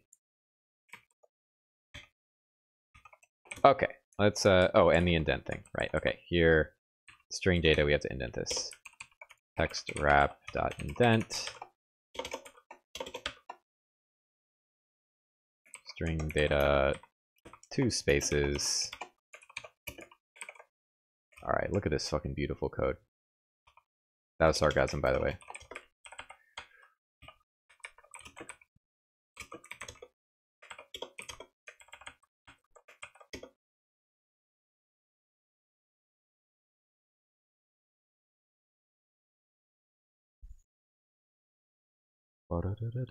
Oh, I'm boosted. I just want to delete the things inside the...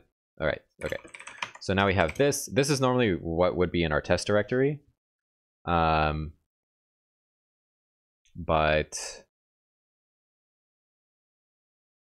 in our temp directory, but the problem is the temp directory gets cleaned up, so we don't actually want to use that because we want to be able to make sure that it's writing the right things and the script is exiting. Okay. .erb. No, this should no. If it's .erb. If it's erb.erb.erb.erb.erb, it should be. It should just become erb.erb.erb.erb. Split join. Ah, yes, I see. We're into programming in Python. Oop.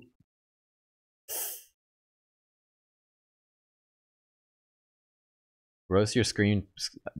Can't be bothered to keep his own code looking good. Hey, you know, like I'm putting new lines in here, right? Like there's a trailing comma here. You know, this thing is we're wrapping at a reasonable length here.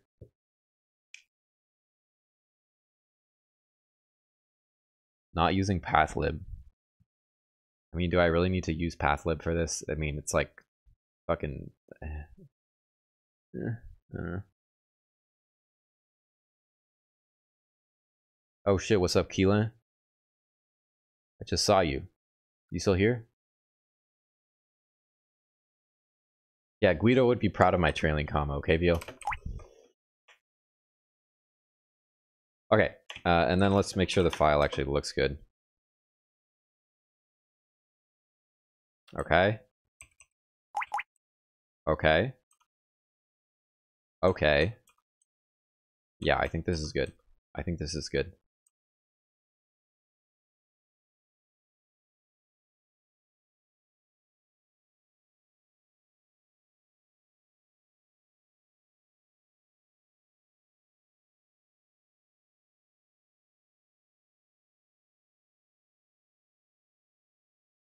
Oh my god, this file is still fucking big. Okay, home server 2. Yeah, same deal. Okay, I think this is fine. We'll go to the end of the file real quick. So long, dude. Oh my god. Yeah, this is fine. Okay, perfect.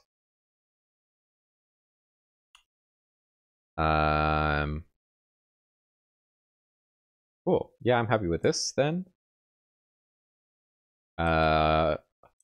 So now what we need to do is let's switch this back to use the secret resource dir. Get rid of the exit here. So this, we should probably factor this out. It's kind of, Nah, fuck it. We'll think about that later. Let's get it working first. So the other thing here is we want to run this, we want to change this so that it does this. And then it reads from stdin. So how do we std in subprocess Python?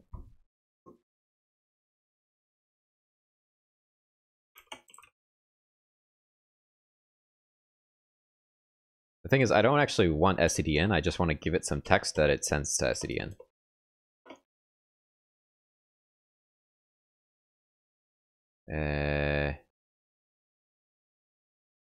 For stdin line in characters in the input, we convert it to separate sep. Text mode is not used. They will be open as binary streams.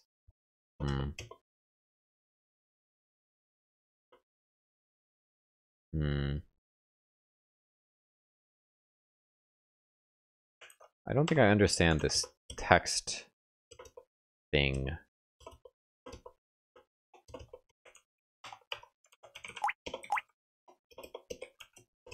Seems like this is what we want, but I don't understand how it works. So let's go back to the top. The input argument is passed to p-open.communicate and thus to the processes subprocess stdin. If used, it must be byte sequence or a string if encoding or errors is specified or text is true. Okay. Okay, here's what we can, yeah. So this, we just need to use this input thing. And then we can do text is equal true, I guess. Or maybe we should just encode it. We should probably just encode it. Okay, so, right, input. That's all we care about here. Okay, so subprocess.run. Here's our command, and then we just do input equals, it's highlighting that. I don't like that. Oh well, I guess it is what it is.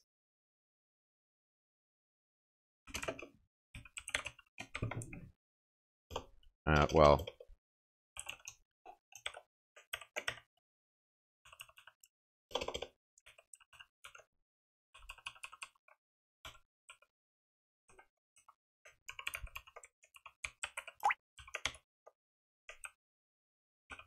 And what's this secret resource there?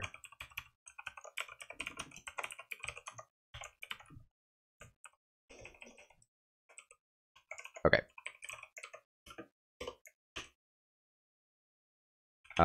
No, fucking, let's test this actually. Let's just test this. Let's test it. This is pissing me off though.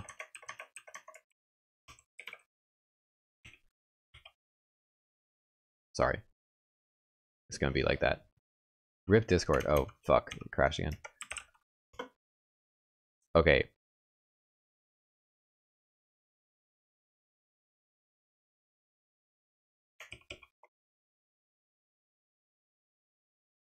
Kira, remember when you were like, yo, you should use Discord Canary because if you use normal Discord, it's always so behind. I didn't know that was going to sign me up for it crashing like every 15 minutes.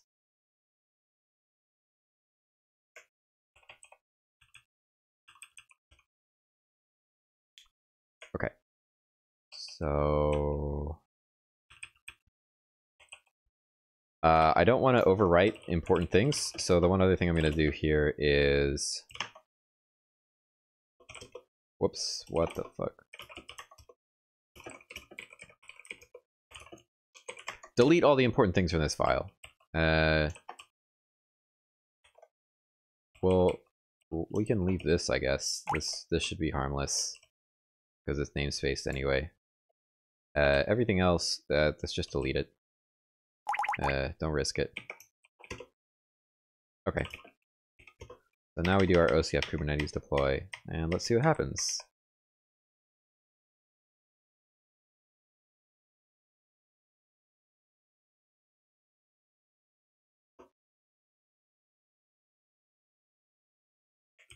Oh, right.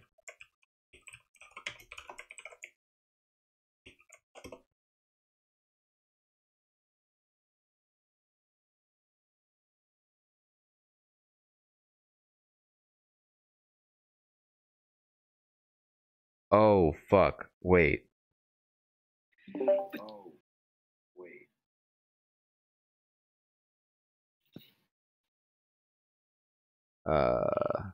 Crap. I guess this is reading this. PHP, you're kind of echoing a little. Sorry. That's okay. I guess this is. What? Hold on. Did I just totally misread the docs here? I totally misread the docs here. Okay.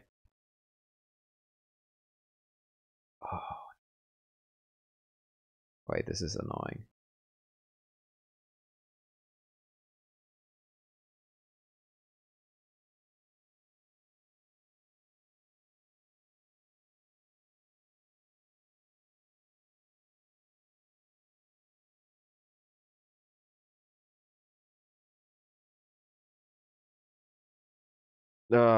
Okay.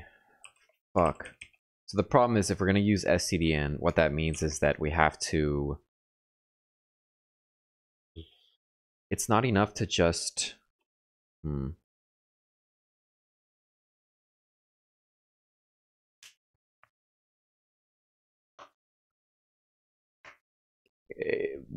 I thought that this was passing in a list of files over SCDN, but it's passing in the actual files themselves, which is like a lot more complicated. So maybe we should just write these out to a directory.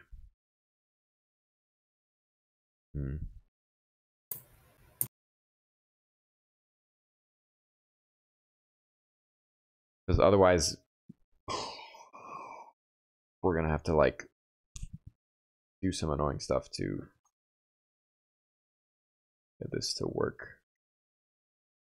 Like we're either gonna have to read all of these files into memory, or we're going to have to do some crazy stream magic that I don't want to have to deal with. So I don't know. I'm sorry, Wayland sucks. Wayland on Arch. I don't know what. I don't think that was. I don't think it was a. I don't think it was a Wayland problem that Discord crashed. I don't know. Whatever. I guess we should also rename the script to OCF Crane. Yeah, I guess. You're great to troll, but don't you just love sitting in Discord of muted mics for the aesthetic, aka Life IRL? Something like that. Everything is a Wayland problem. It's actually an NVIDIA problem. Wayland would work great if NVIDIA wasn't a piece of shit. Wait, so I don't understand why it's like accepting a list of like file names. Like So if you look at the documentation, basically what we were doing is before is passing in the directory name for the template dir argument. And so my idea was are you go ahead. Are you looking at template dir or the -f? Yeah, we have to use template dir because -f doesn't read templates, it reads like literal YAML. But we still need these to be templates because that's how the secrets are going to get injected. I see.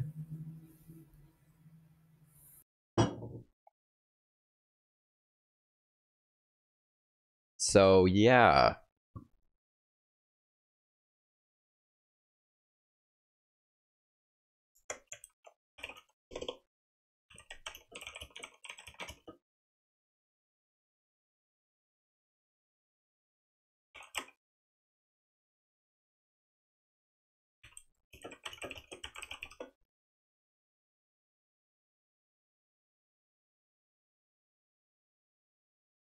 Oh god. Doesn't it support both though? At least that's what I'm interpreting from the documentation. I don't know what you mean by that. Oh,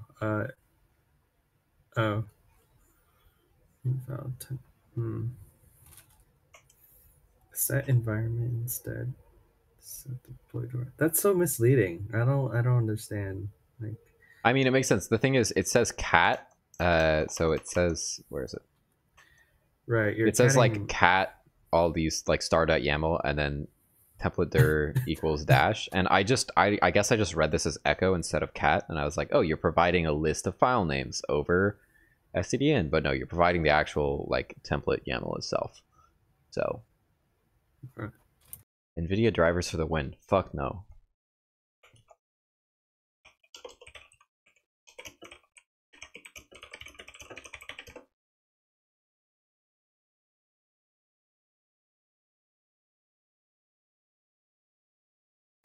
And I'm very happy to say that it's the exception rather than the rule. And I'm also happy to very publicly point out that NVIDIA has been one of the worst trouble spot we've had with hardware manufacturers. And that is really sad because NVIDIA tries to sell chips, a lot of chips into the Android market. And NVIDIA has been the single worst company we've ever dealt with. So NVIDIA, fuck you.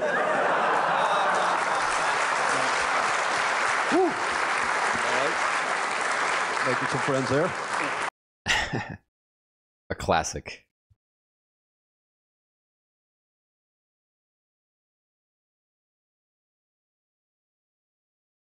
So I want to. Yeah, I was thinking like maybe if there's an easy way to like, oh, did Discord crash again? No, it's still alive. If there's an easy way to sort of like concatenate file streams, then you could just basically write your own implementation of this, if that makes sense. But there's not really a good way of doing this without buffering everything in memory manually.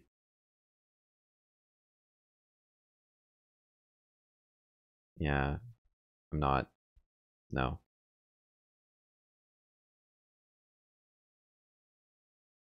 Yep. We're just gonna dump it in the directory, in the Kubernetes directory, and yeah, that'll be fine.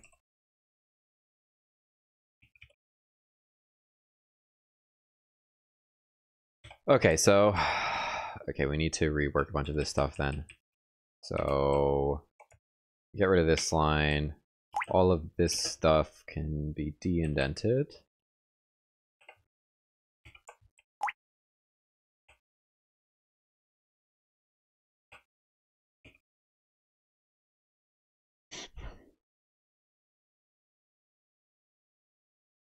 Right.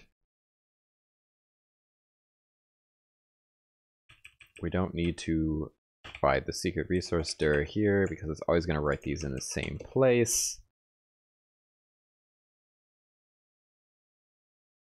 And that place is,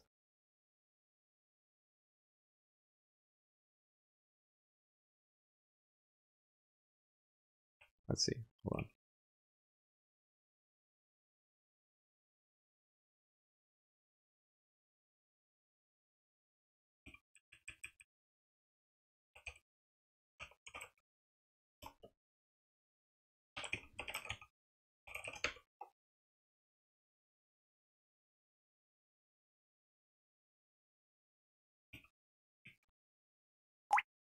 Okay, get top level dir, get top level dir Kubernetes, and then we're joining secrets onto here.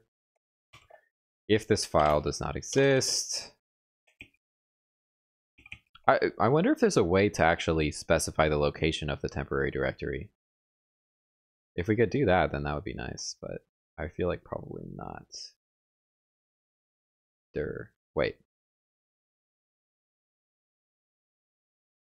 What does dir mean? Oh my god.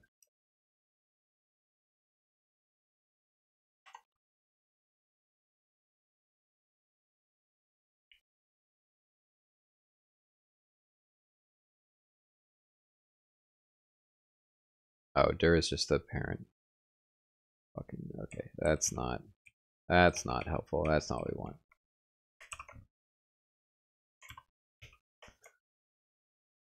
Okay.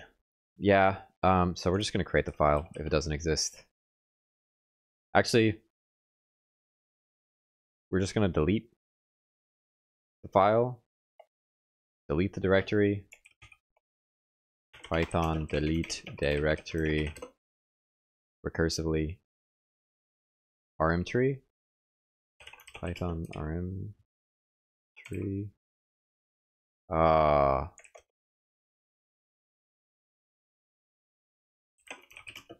have to import something new.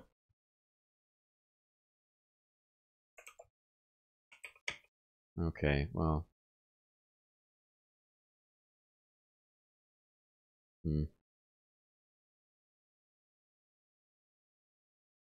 Okay.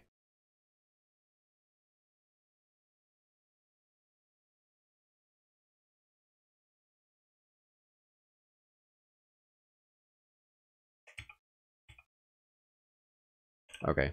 Yeah, well. Here's what we can do. Dot rm3 fileder. Camera stream. Yeah, my last one had a camera too, I think. Maybe the one before that. Done a camera before, but yeah. Okay, so we're gonna delete the file if it exists and then recreate it as an empty Python create directory. Even if you're here, you can probably help me instead of having to Google every single fucking thing. Makers? Python maker. Maker. Okay.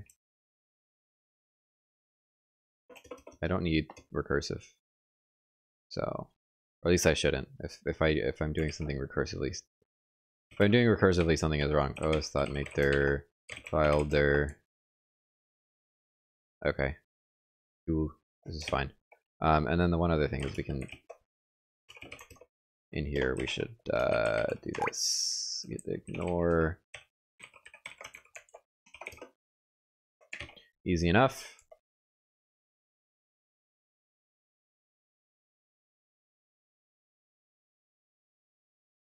Oh, but the problem with this is that this runs differently for each secret resource, so we actually have to do this outside. Okay, well, I guess it's easier then to just pass this in anyway.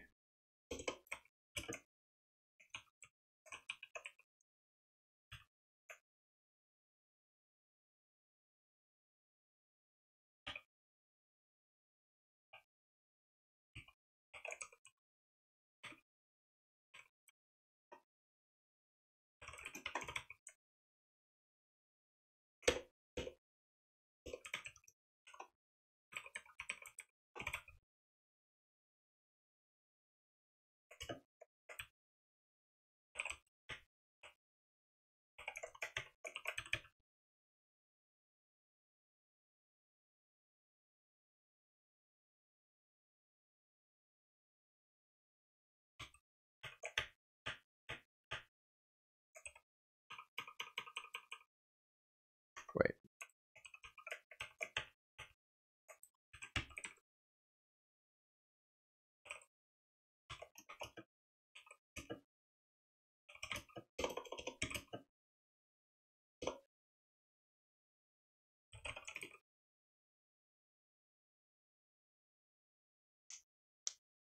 Been like 2 hours. I did like fucking 4 hours the other day when I was working on, I don't even remember what, I think it was like Matrix stuff, or I don't know. That was a long stream. It crashed like 3 times in the middle. Create directory.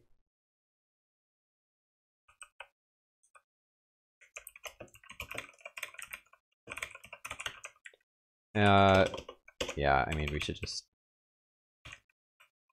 yeah. This is a little scary, but it's probably fine. I mean, don't put your,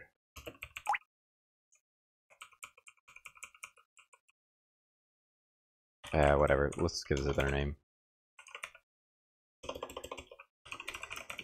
And by a better name, I mean a less likely to be used name.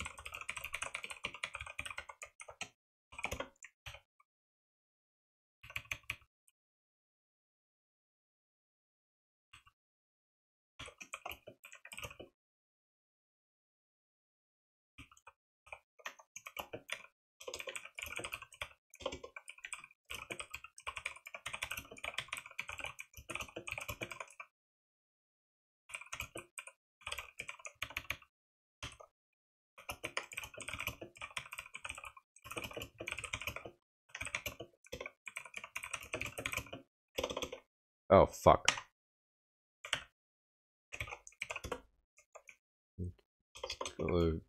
KV pair in the Secret resource.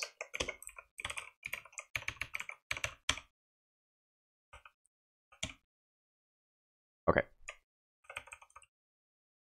This is like slightly less bad now.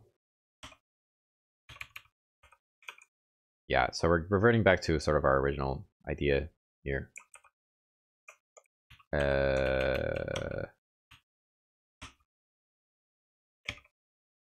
Alright, well, let's just try this then. Oh, wait, I need to undo all the changes I did here.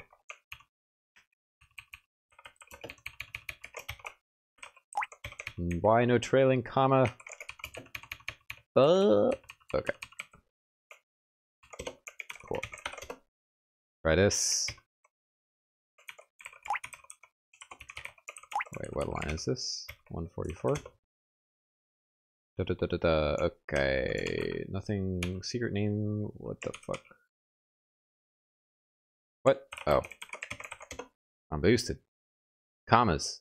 Fucking hard.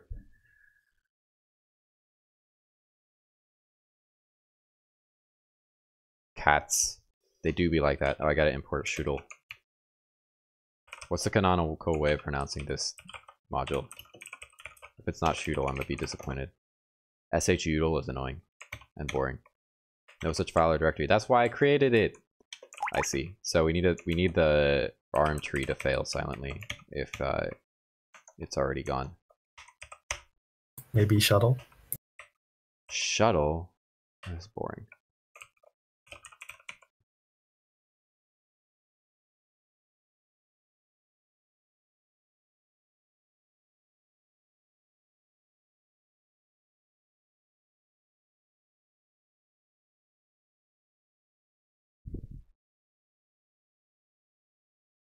So I don't want to just do ignore errors here because like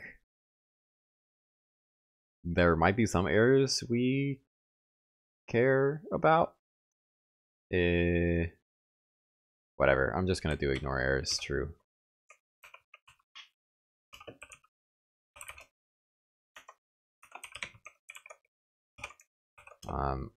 Like if it's like actually permissions denied or something, then like we do kind of care about that. Oh, hold on.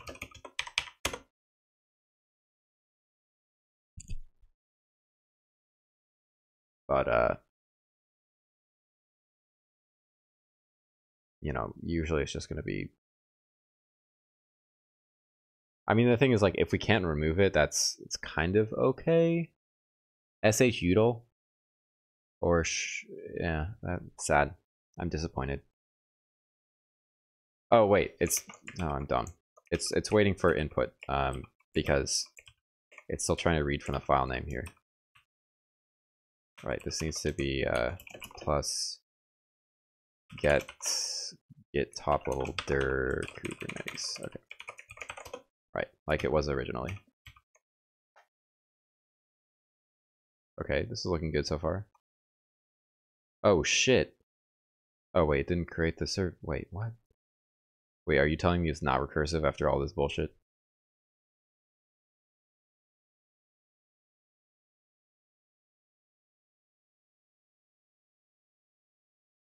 Alright, we're gonna wait till it finishes and look at what happened.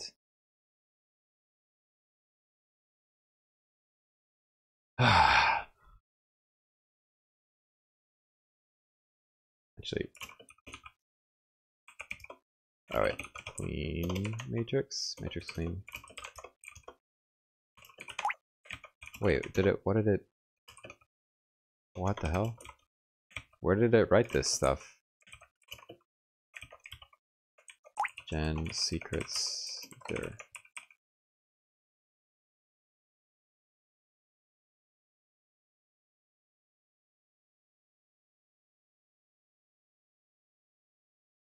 Oh, I changed the wrong thing.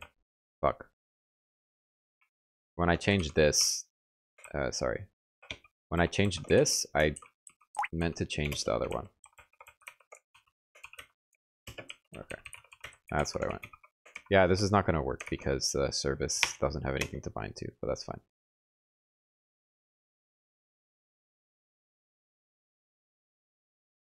Okay, fuck, it still didn't work. Did I save? I saved.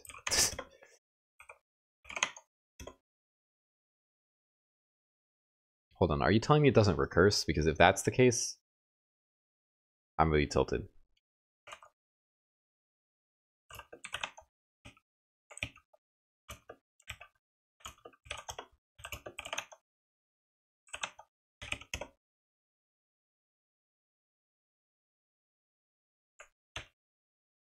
Oh shit. I just overwrote the other file. Oh my god, I'm fucking boosted. F in the chat. No, it's fine. Just do this. And then we gotta edit this file to get rid of all the actually useful stuff. Yeah.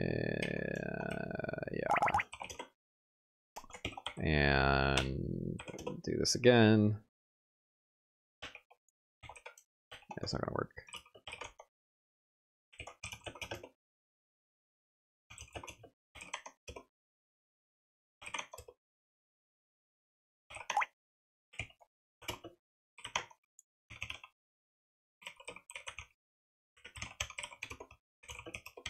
Okay.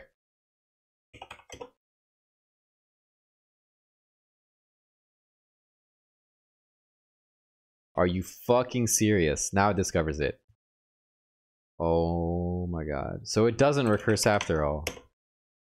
Right, if you delete this.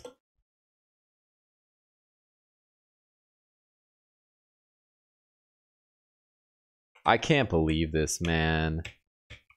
Are you serious? Ah. Damn. Okay, so I guess we're gonna rethink the directory structure. We may as well move this secrets folder under Kubernetes then. Whoops. And then what we have to do is, I'm thinking what we do is just like,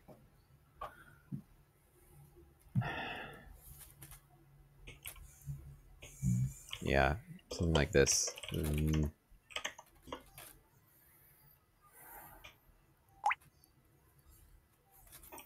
Let's see, what's the...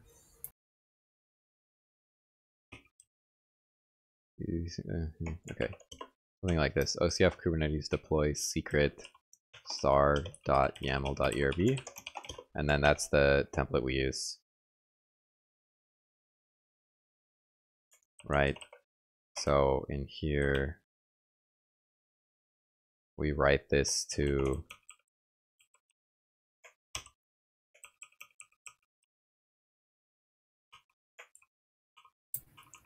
Yeah, cooperc operated under assumption that all the stuff in Kubernetes was to be recursed. But, yeah, I thought that the Kubernetes deploy script recursively went through the entire Kubernetes directory, but apparently it only looks at the top level, which is fucking dumb, but whatever. Kubernetes deploy secret dot format name.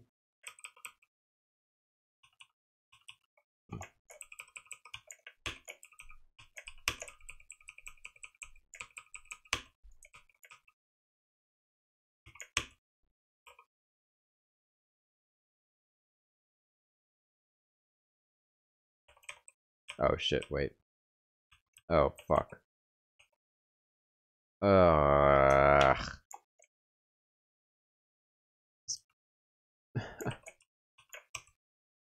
God, I hate. Okay, okay. Alright, this is fine.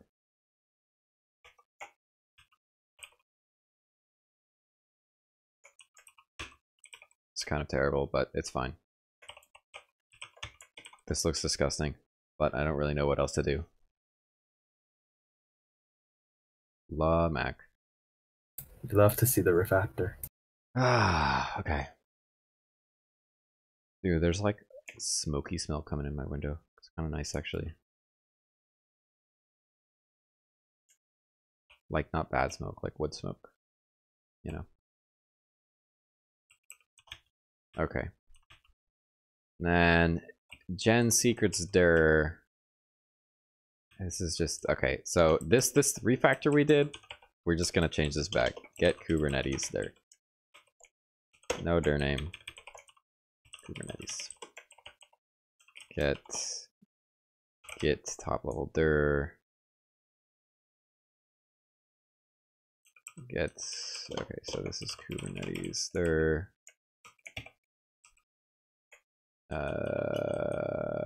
Actually, we don't even need this anymore. We're not deleting anything either. Actually, we don't even need this as an argument to this function, because it's always going to be this. Okay. Cool. We get rid of all this nonsense about removing and recreating. This is the secret stir is no longer this. It's get Kubernetes stir.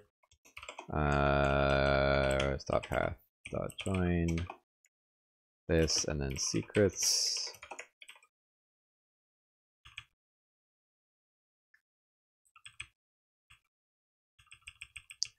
Okay, and then down here, this is get Kubernetes there. Okay.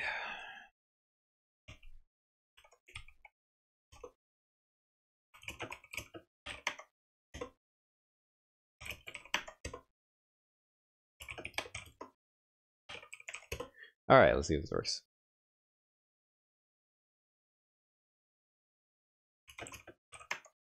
It didn't work. Seems like it didn't find the files. So, oh, this is fucked up. Okay.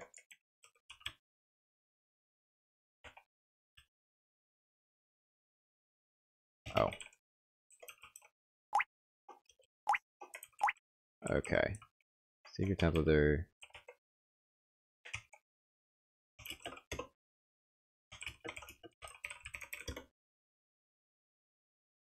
Secrets. That should be fine.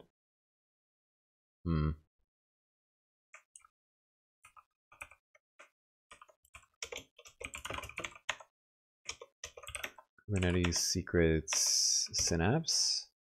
Right? Like this should be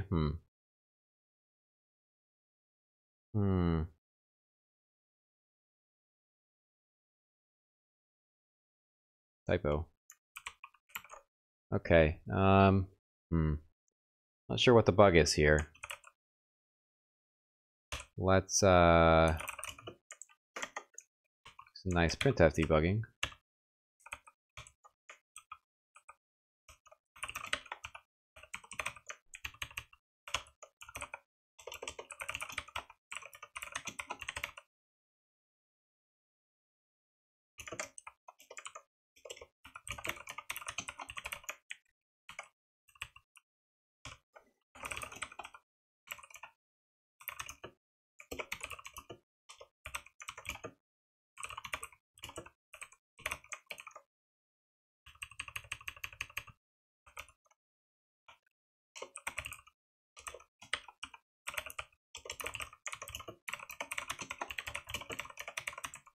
Okay. Oh, fuck. Wait, I'm using the wrong one. I'm literally just boosted. Oh, no.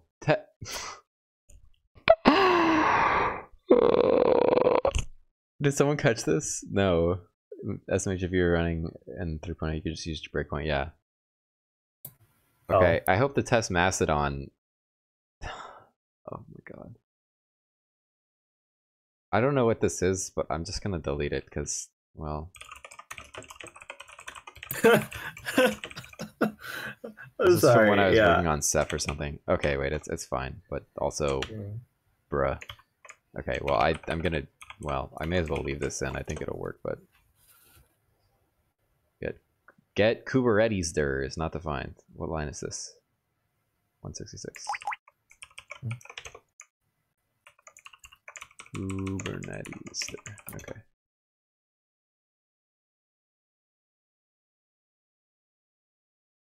There we fucking go. There we go. Okay. Did we do it? I think we did it. Yeah, let me just check some stuff. Okay. Delete that.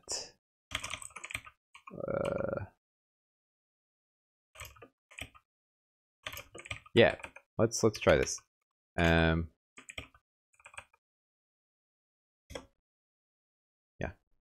Oh wait, let me get rid of the print statements.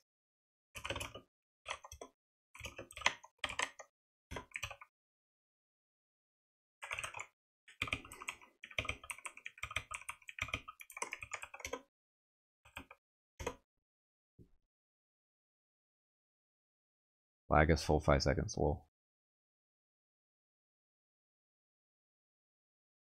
Yeah.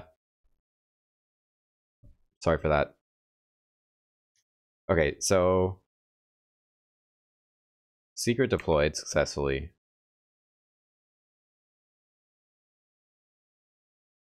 The service isn't going to work because there's nothing to actually there's nothing that will actually work for the other end of the service. That's fine, but we should be able to see the Kubernetes. Let's see, what do I call it? What's the what cooperc test? Test cooperc? Test cooperc.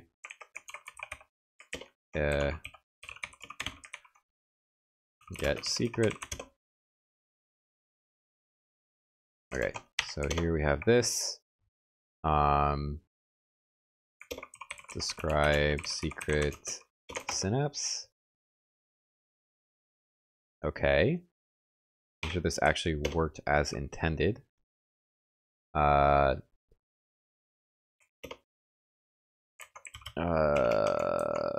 Kubernetes shows secret in plain text. By default, if you just try and view the secret, it'll show it in base 64, which you can decode, but it's just annoying.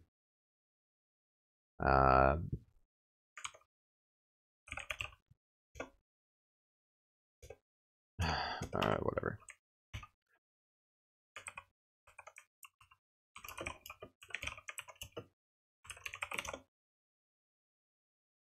Oh. Apparently not.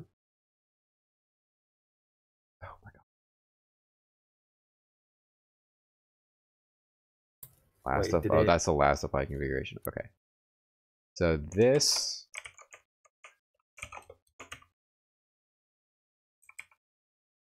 is presumably home server 2.yaml.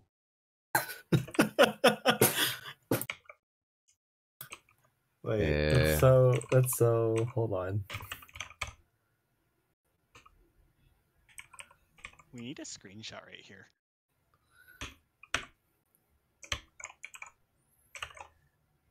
Okay, base 64. Okay, cat home server 2.yaml base 64-d home server 2.yaml. Okay. Fuck you mean? Oh no. Invalid. What's invalid about it?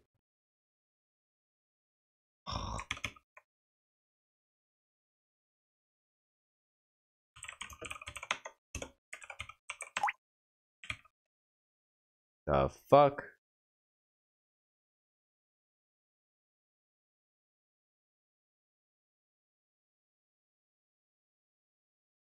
What? What the fuck? Something seems very wrong here. Is this not just base 64? This actually is kind of sus for base 64 because there aren't any like slashes or equals, which there should be, I think.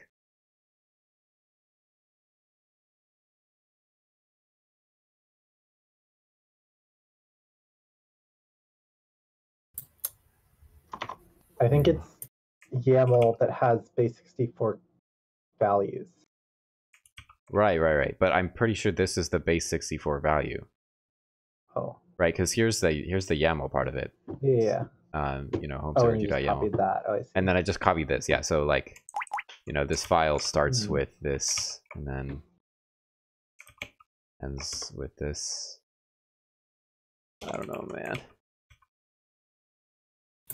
Wait, what are you trying to copy from Supernova to your computer? Wait, it what? Oh, did it work? Oh shit! I don't think it worked. I don't think it worked. It says invalid input here. Maybe it gets cut off here. I think it probably just didn't copy the whole thing. Oh yeah, it didn't copy the whole thing. All right, instead of trying to do this on my laptop, we're just gonna do this.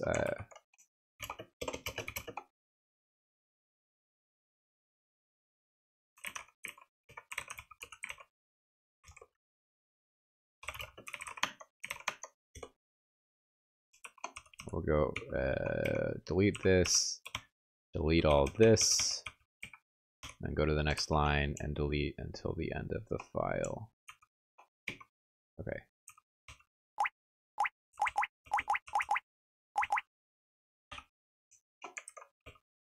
Yeah, so that should be it.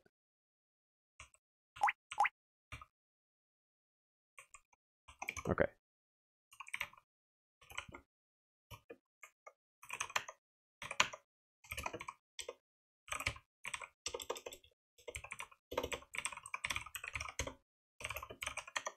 That seemed to work. Oh, right. Oh, and would you look at that? Would you look at that? The secrets injected right in there. Wow. Wow. Oh, check if the whole file's there. I guess. The whole file does seem to be there. Here, I'll run a diff against the untemplated version, which should be in Kubernetes secrets home server. Oh, synapse home server .tm.erb. Yeah, so that's the only diff. All right. Okay. We accomplished our goal. Yay, PogChamp. PogChamp. PogChamp in the chat.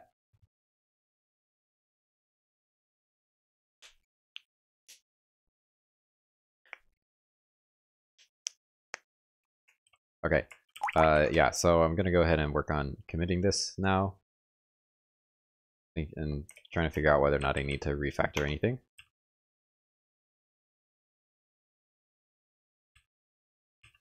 Let me run tests. There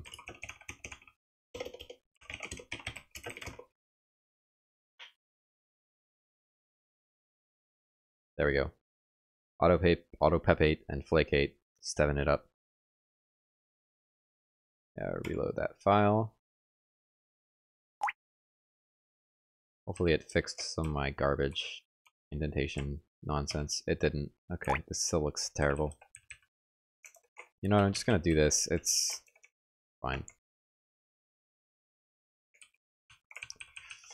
It's fine. I can feel my soul leaving my body, but it's fine.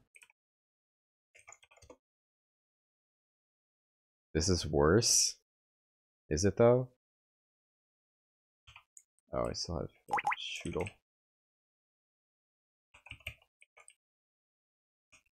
I feel like this is at least slightly better. I mean, except for this, which is just a mistake. The one before was just like really fucking verbose. I don't know. I wouldn't feel at all bad about this if I didn't have to have the W parameter on line 64, but oh my god, wait, you converted to black? I thought you were like never mind. Oh, you just been using it. I see. I wonder what black would do here, but I don't really care. I think this is fine. I'm just gonna stick with this. Okay, test pass. Let's get to committing. This is just an indentation change, but I think it's better. Honestly, this thing, the like 1, 2, 3, 4, and then the one indent here, kind of terrible. This honestly looks clean as fuck. I don't know why we didn't do this already, but this is kind of an unrelated change, but whatever. It's fine. No. There's no actual test here. Don't worry. I'm not that much of a tryhard. No, the tests just run a linter. So yeah, no, I don't. Pog. It's just a script. So I ain't testing that shit. And then just say pog and leave. It does seem so. Pog. You weren't a tryhard. You didn't say test-driven development yet. Yeah, fuck test-driven development. I mean, I'm sure it's good for some things, but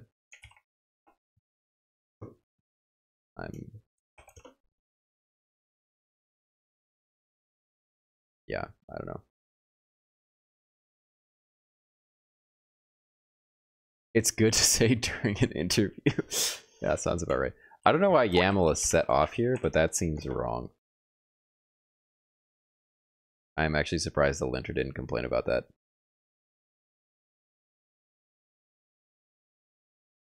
Wait, it reordered it? Okay. What? Ethan, can you explain this? Why does it want YAML to be... So, oh, these are all built into Python, but YAML is actually a separate... An external library? Is that it? Okay, gotcha. Alright. Our spacing is kind of jank here. Okay. Let's see. Beautiful. Oh wait, was everything 3 before? Maybe everything was 3 before. Fuck.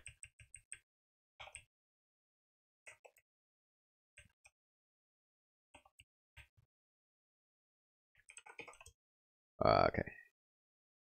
Okay, let's see. Yeah, we need that.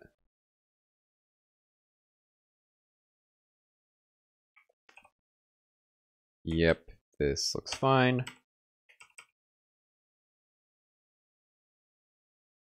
And this... Bring this up a little bit. Like this, we can...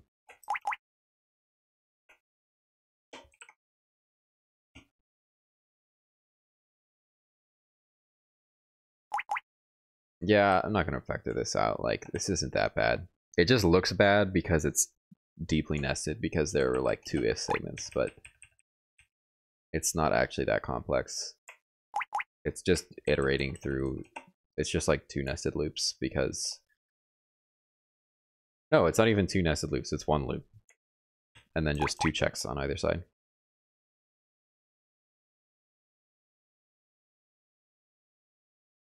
It should be 2, but I guess 3 is okay. Wait, what? Oh, new lines between functions? Yeah, I think it was... The convention is 2, but like 3 is fine. Yeah, this file was already using 3, so I'm just gonna leave it like that. Oh, yeah, it's fine. As long as your linter doesn't complain. It doesn't seem to be complaining, so... There you go. Oh, let's just double check again. Oh, well, maybe it is complaining. I don't know what it's complaining about now, though. I managed to somehow break Magic. What? All been modified by this hook. Oh, wait, no, it added a new line. It wants 3. Interesting. Maybe I should just move this stuff to the top. That would probably make more sense. It feels like it should be right above this function maybe, but at the same time, they're like static. Yeah. We'll just do that. That's fine. Yeah, okay, that passes. Cool. Nice. Now the best part of doing anything, writing the commit message.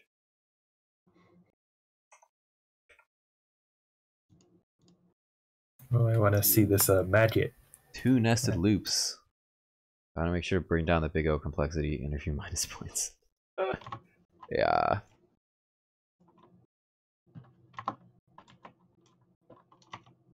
Dang.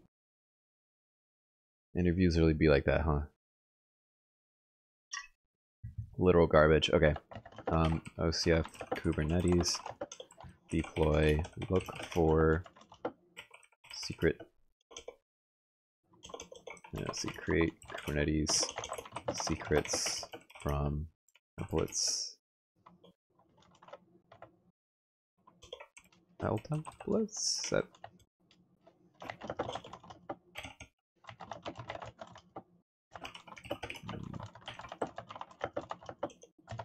So look for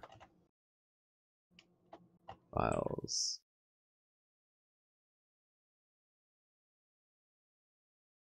That match secret files like Kubernetes secrets, secret name, and create corresponding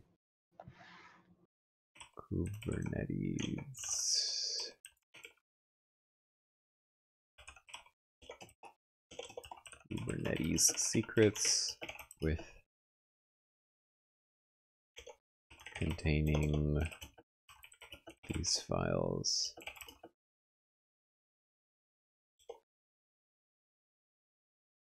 As key value pairs. This allows us to template files to include injected secrets, and I should also run this on something that already exists just to make sure that it doesn't break when there isn't a secrets directory, I guess. I mean, I guess I can just anyway. So I'll just inject to inject secrets and then mount these secrets as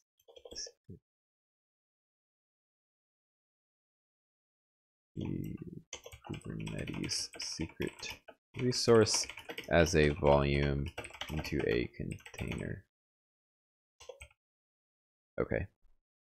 That's really hard to describe what this does because the word secret means like both the actual secret itself and a Kubernetes secret resource, which is like very different things, which is kind of confusing. But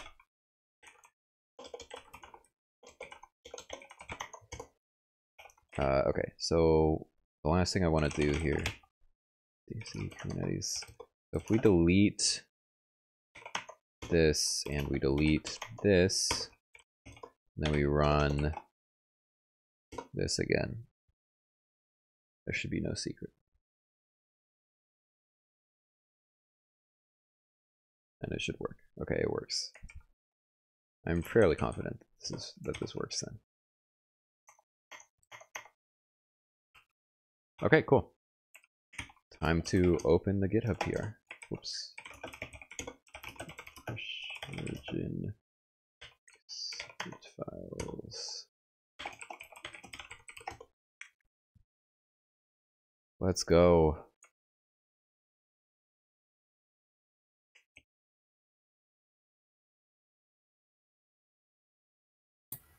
I hate how it includes the line breaks from your extended commit message, but it doesn't, but then like GitHub doesn't auto wrap. Like it doesn't, it's like different from Markdown in that it respects the new lines.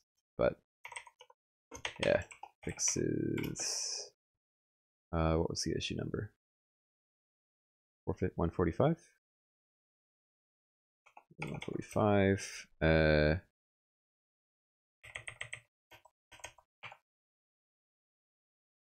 Oh, is this a typo? Oh well.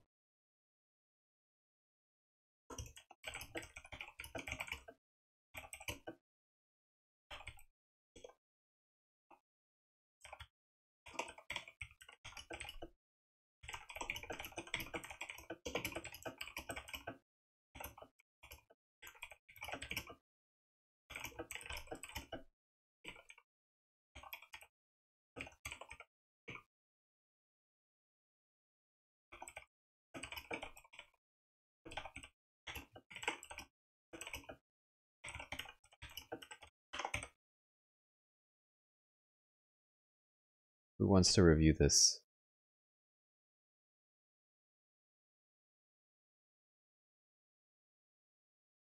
Open reviews to the public, you coward.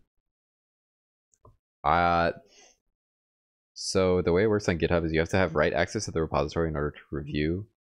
Well, you have to have write access to the repository in order for your review to have any actual impact, for it to like show as green or red or anything like that. But anyone on the internet can, like, as long as you can see the repository, you can review it. Just won't have any sort of impact, if that makes sense. Thanks, iPhone fan. I hope you enjoyed it a little bit. Yeah, it turns out programming in Python is just Googling things repeatedly. But I guess that's most programming, so. Yeah. Okay. I guess no one wants to review this. Cure, did you write this script initially? Who wrote this? I think Cure left. Yeah, he did. RIP.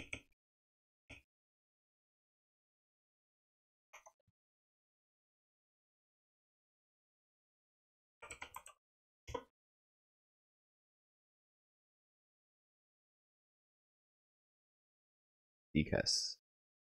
Oh man.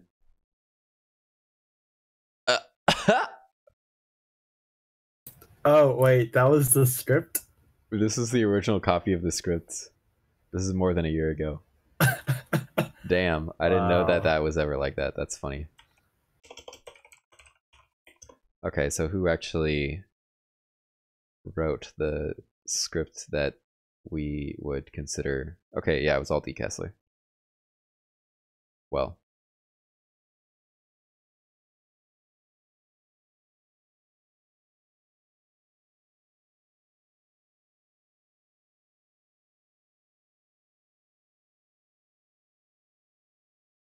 Okay, yeah.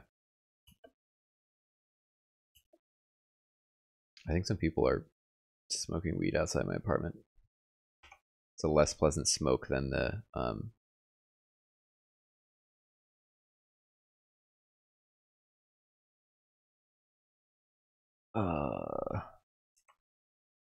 like more woody smelling one.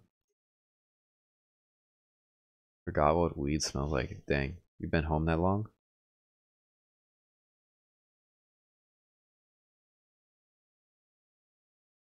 Okay, well, I'll tag Decas here.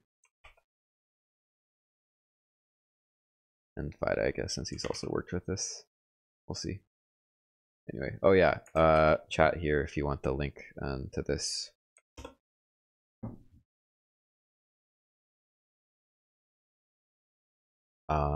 Yeah.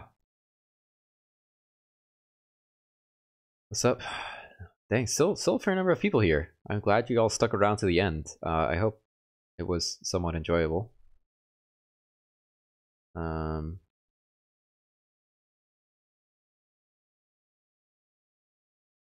Yeah.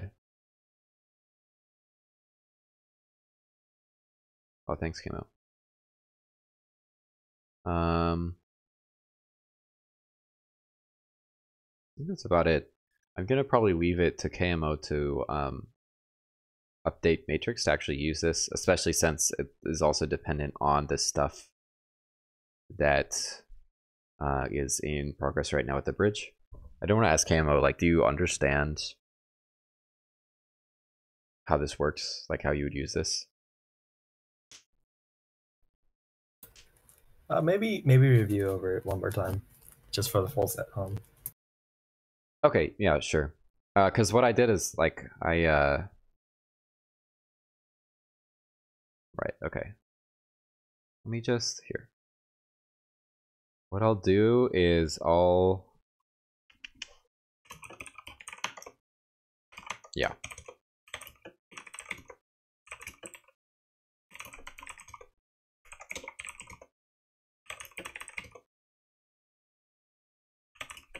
Okay. So here, I'm just gonna delete all of these actually. Well, I'll keep this. I'm gonna delete all of these.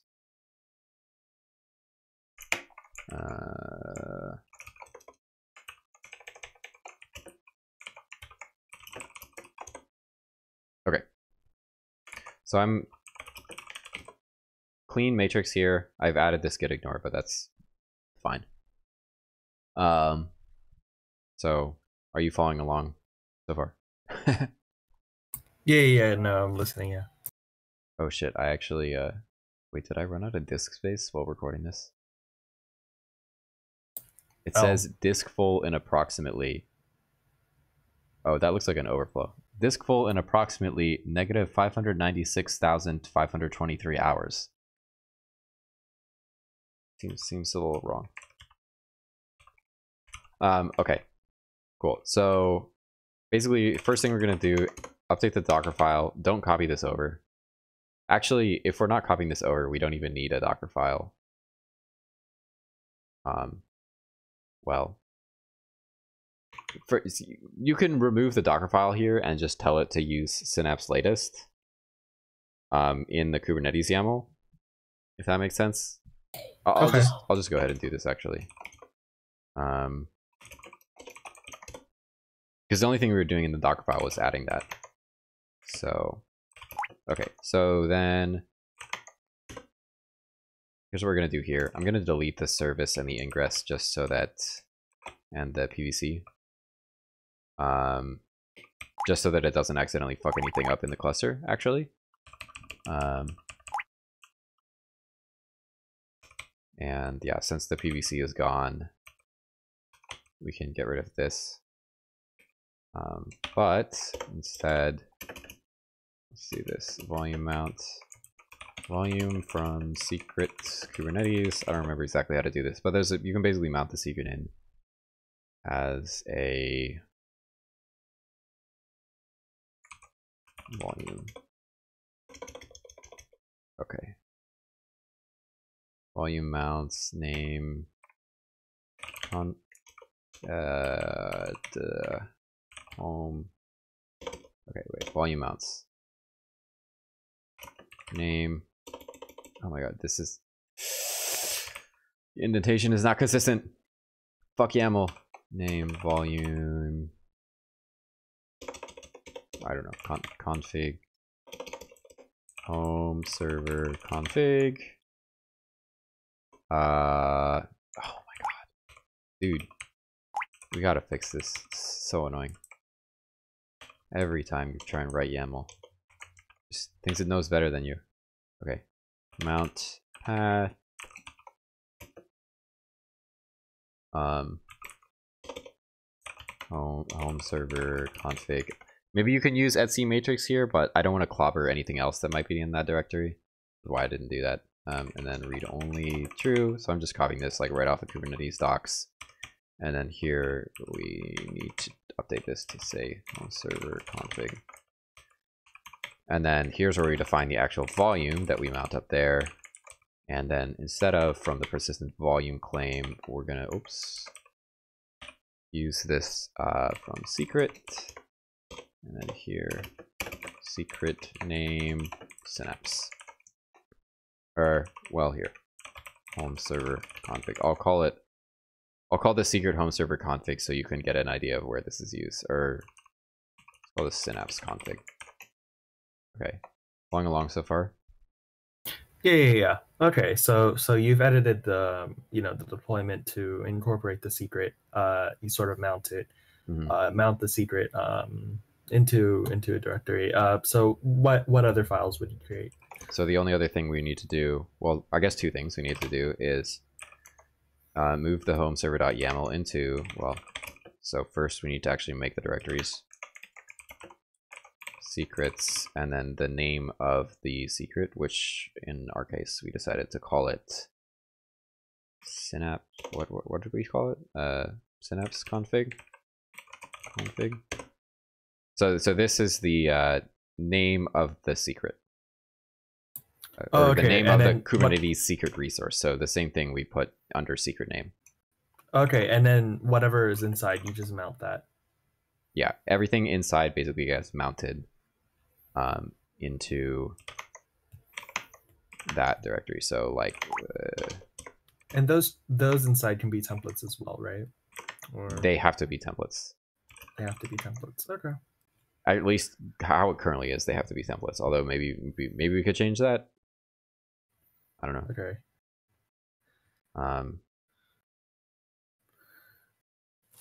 So you move the home server.yaml into .erb. Okay. So now the home server.yaml is in here. We can edit this and then factor out the secrets. Okay.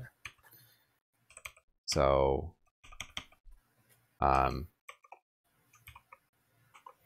you know, something like this. Registration shared secret. Okay. Oh my god, why does it do this?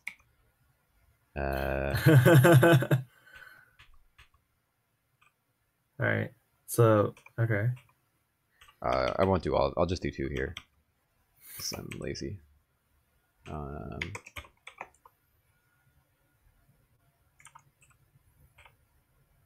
What's... Nope, not that one. No, where is it? Okay, whatever.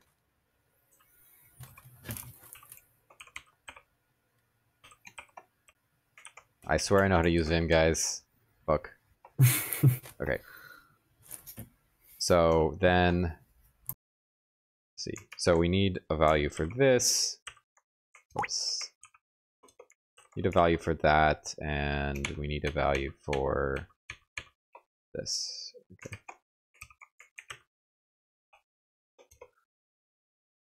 Okay, so that's all we need to do to this file. So you can see where this is and what we changed. Right, yeah, now the only thing is... Go ahead. No, just recapping. So you're templating out this home server file, putting variables for the secrets. Okay, so where would you fill those variables? Right, so in this case, I'm going to just create a file called secrets.yaml.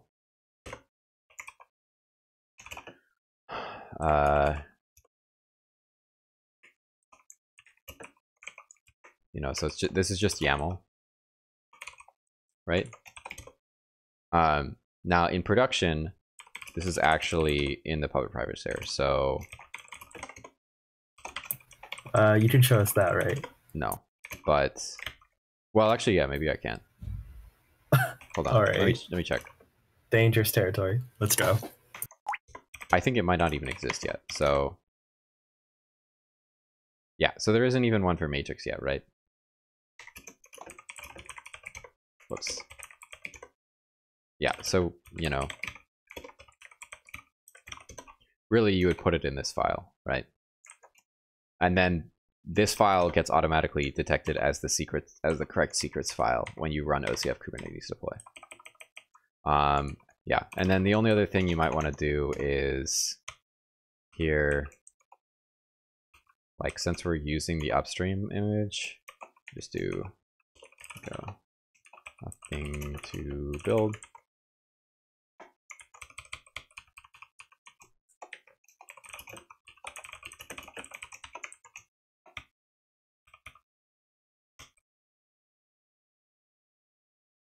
I don't think we actually use this right now, but maybe we should.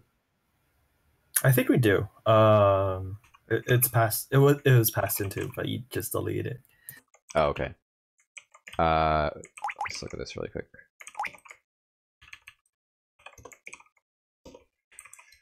Oops. Wait, I'm in the right directory, right? Yeah, okay. Oh, okay, yeah, you're right. Cool, because we override this basically. Right, well, instead of doing that, we can just define this in here.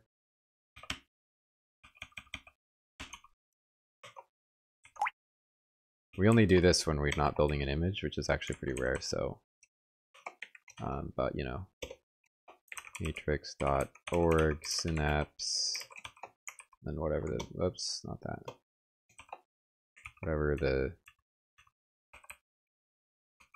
file. So how would you specify like the version variable? Like where does that get defined? I would just do it like this, to be completely honest. Oh, just like encode it like directly. Yeah. Damn. Okay, that's like, fair. Honestly, this is, if you know, of course you may still need some of this stuff because other images like the app service IRC image, you might need to copy some config in there that isn't mounted directly in. I don't know. My point is just like having a Docker file that does nothing doesn't make a lot of sense. So in that case, we can just sort of skip all that stuff and do it like this. Yeah, that's fair. That's fair. Okay. Yeah, and this should be pretty much everything. I can push this to like a branch if that would be helpful. Well, IRC and Federation, that branch is already like. Yeah, no, I just mean like so that you have the changes that I just did as the demo as a reference. I could push that out some other branch. Yeah, that would be helpful. Okay. Yeah. Thank you so much for doing all this. This is very helpful to watch, actually. I am glad. So it's kind of fun.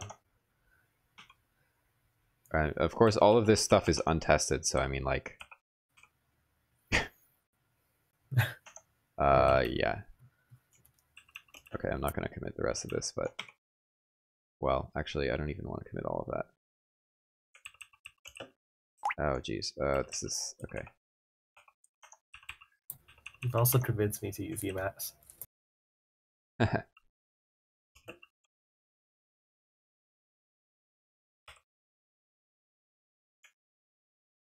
Yeah, Emacs is tight.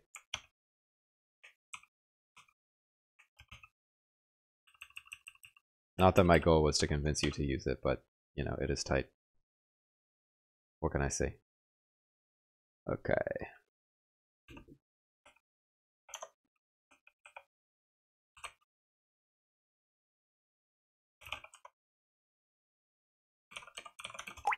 And of course this won't actually work until you, until my PR is merged, but yeah.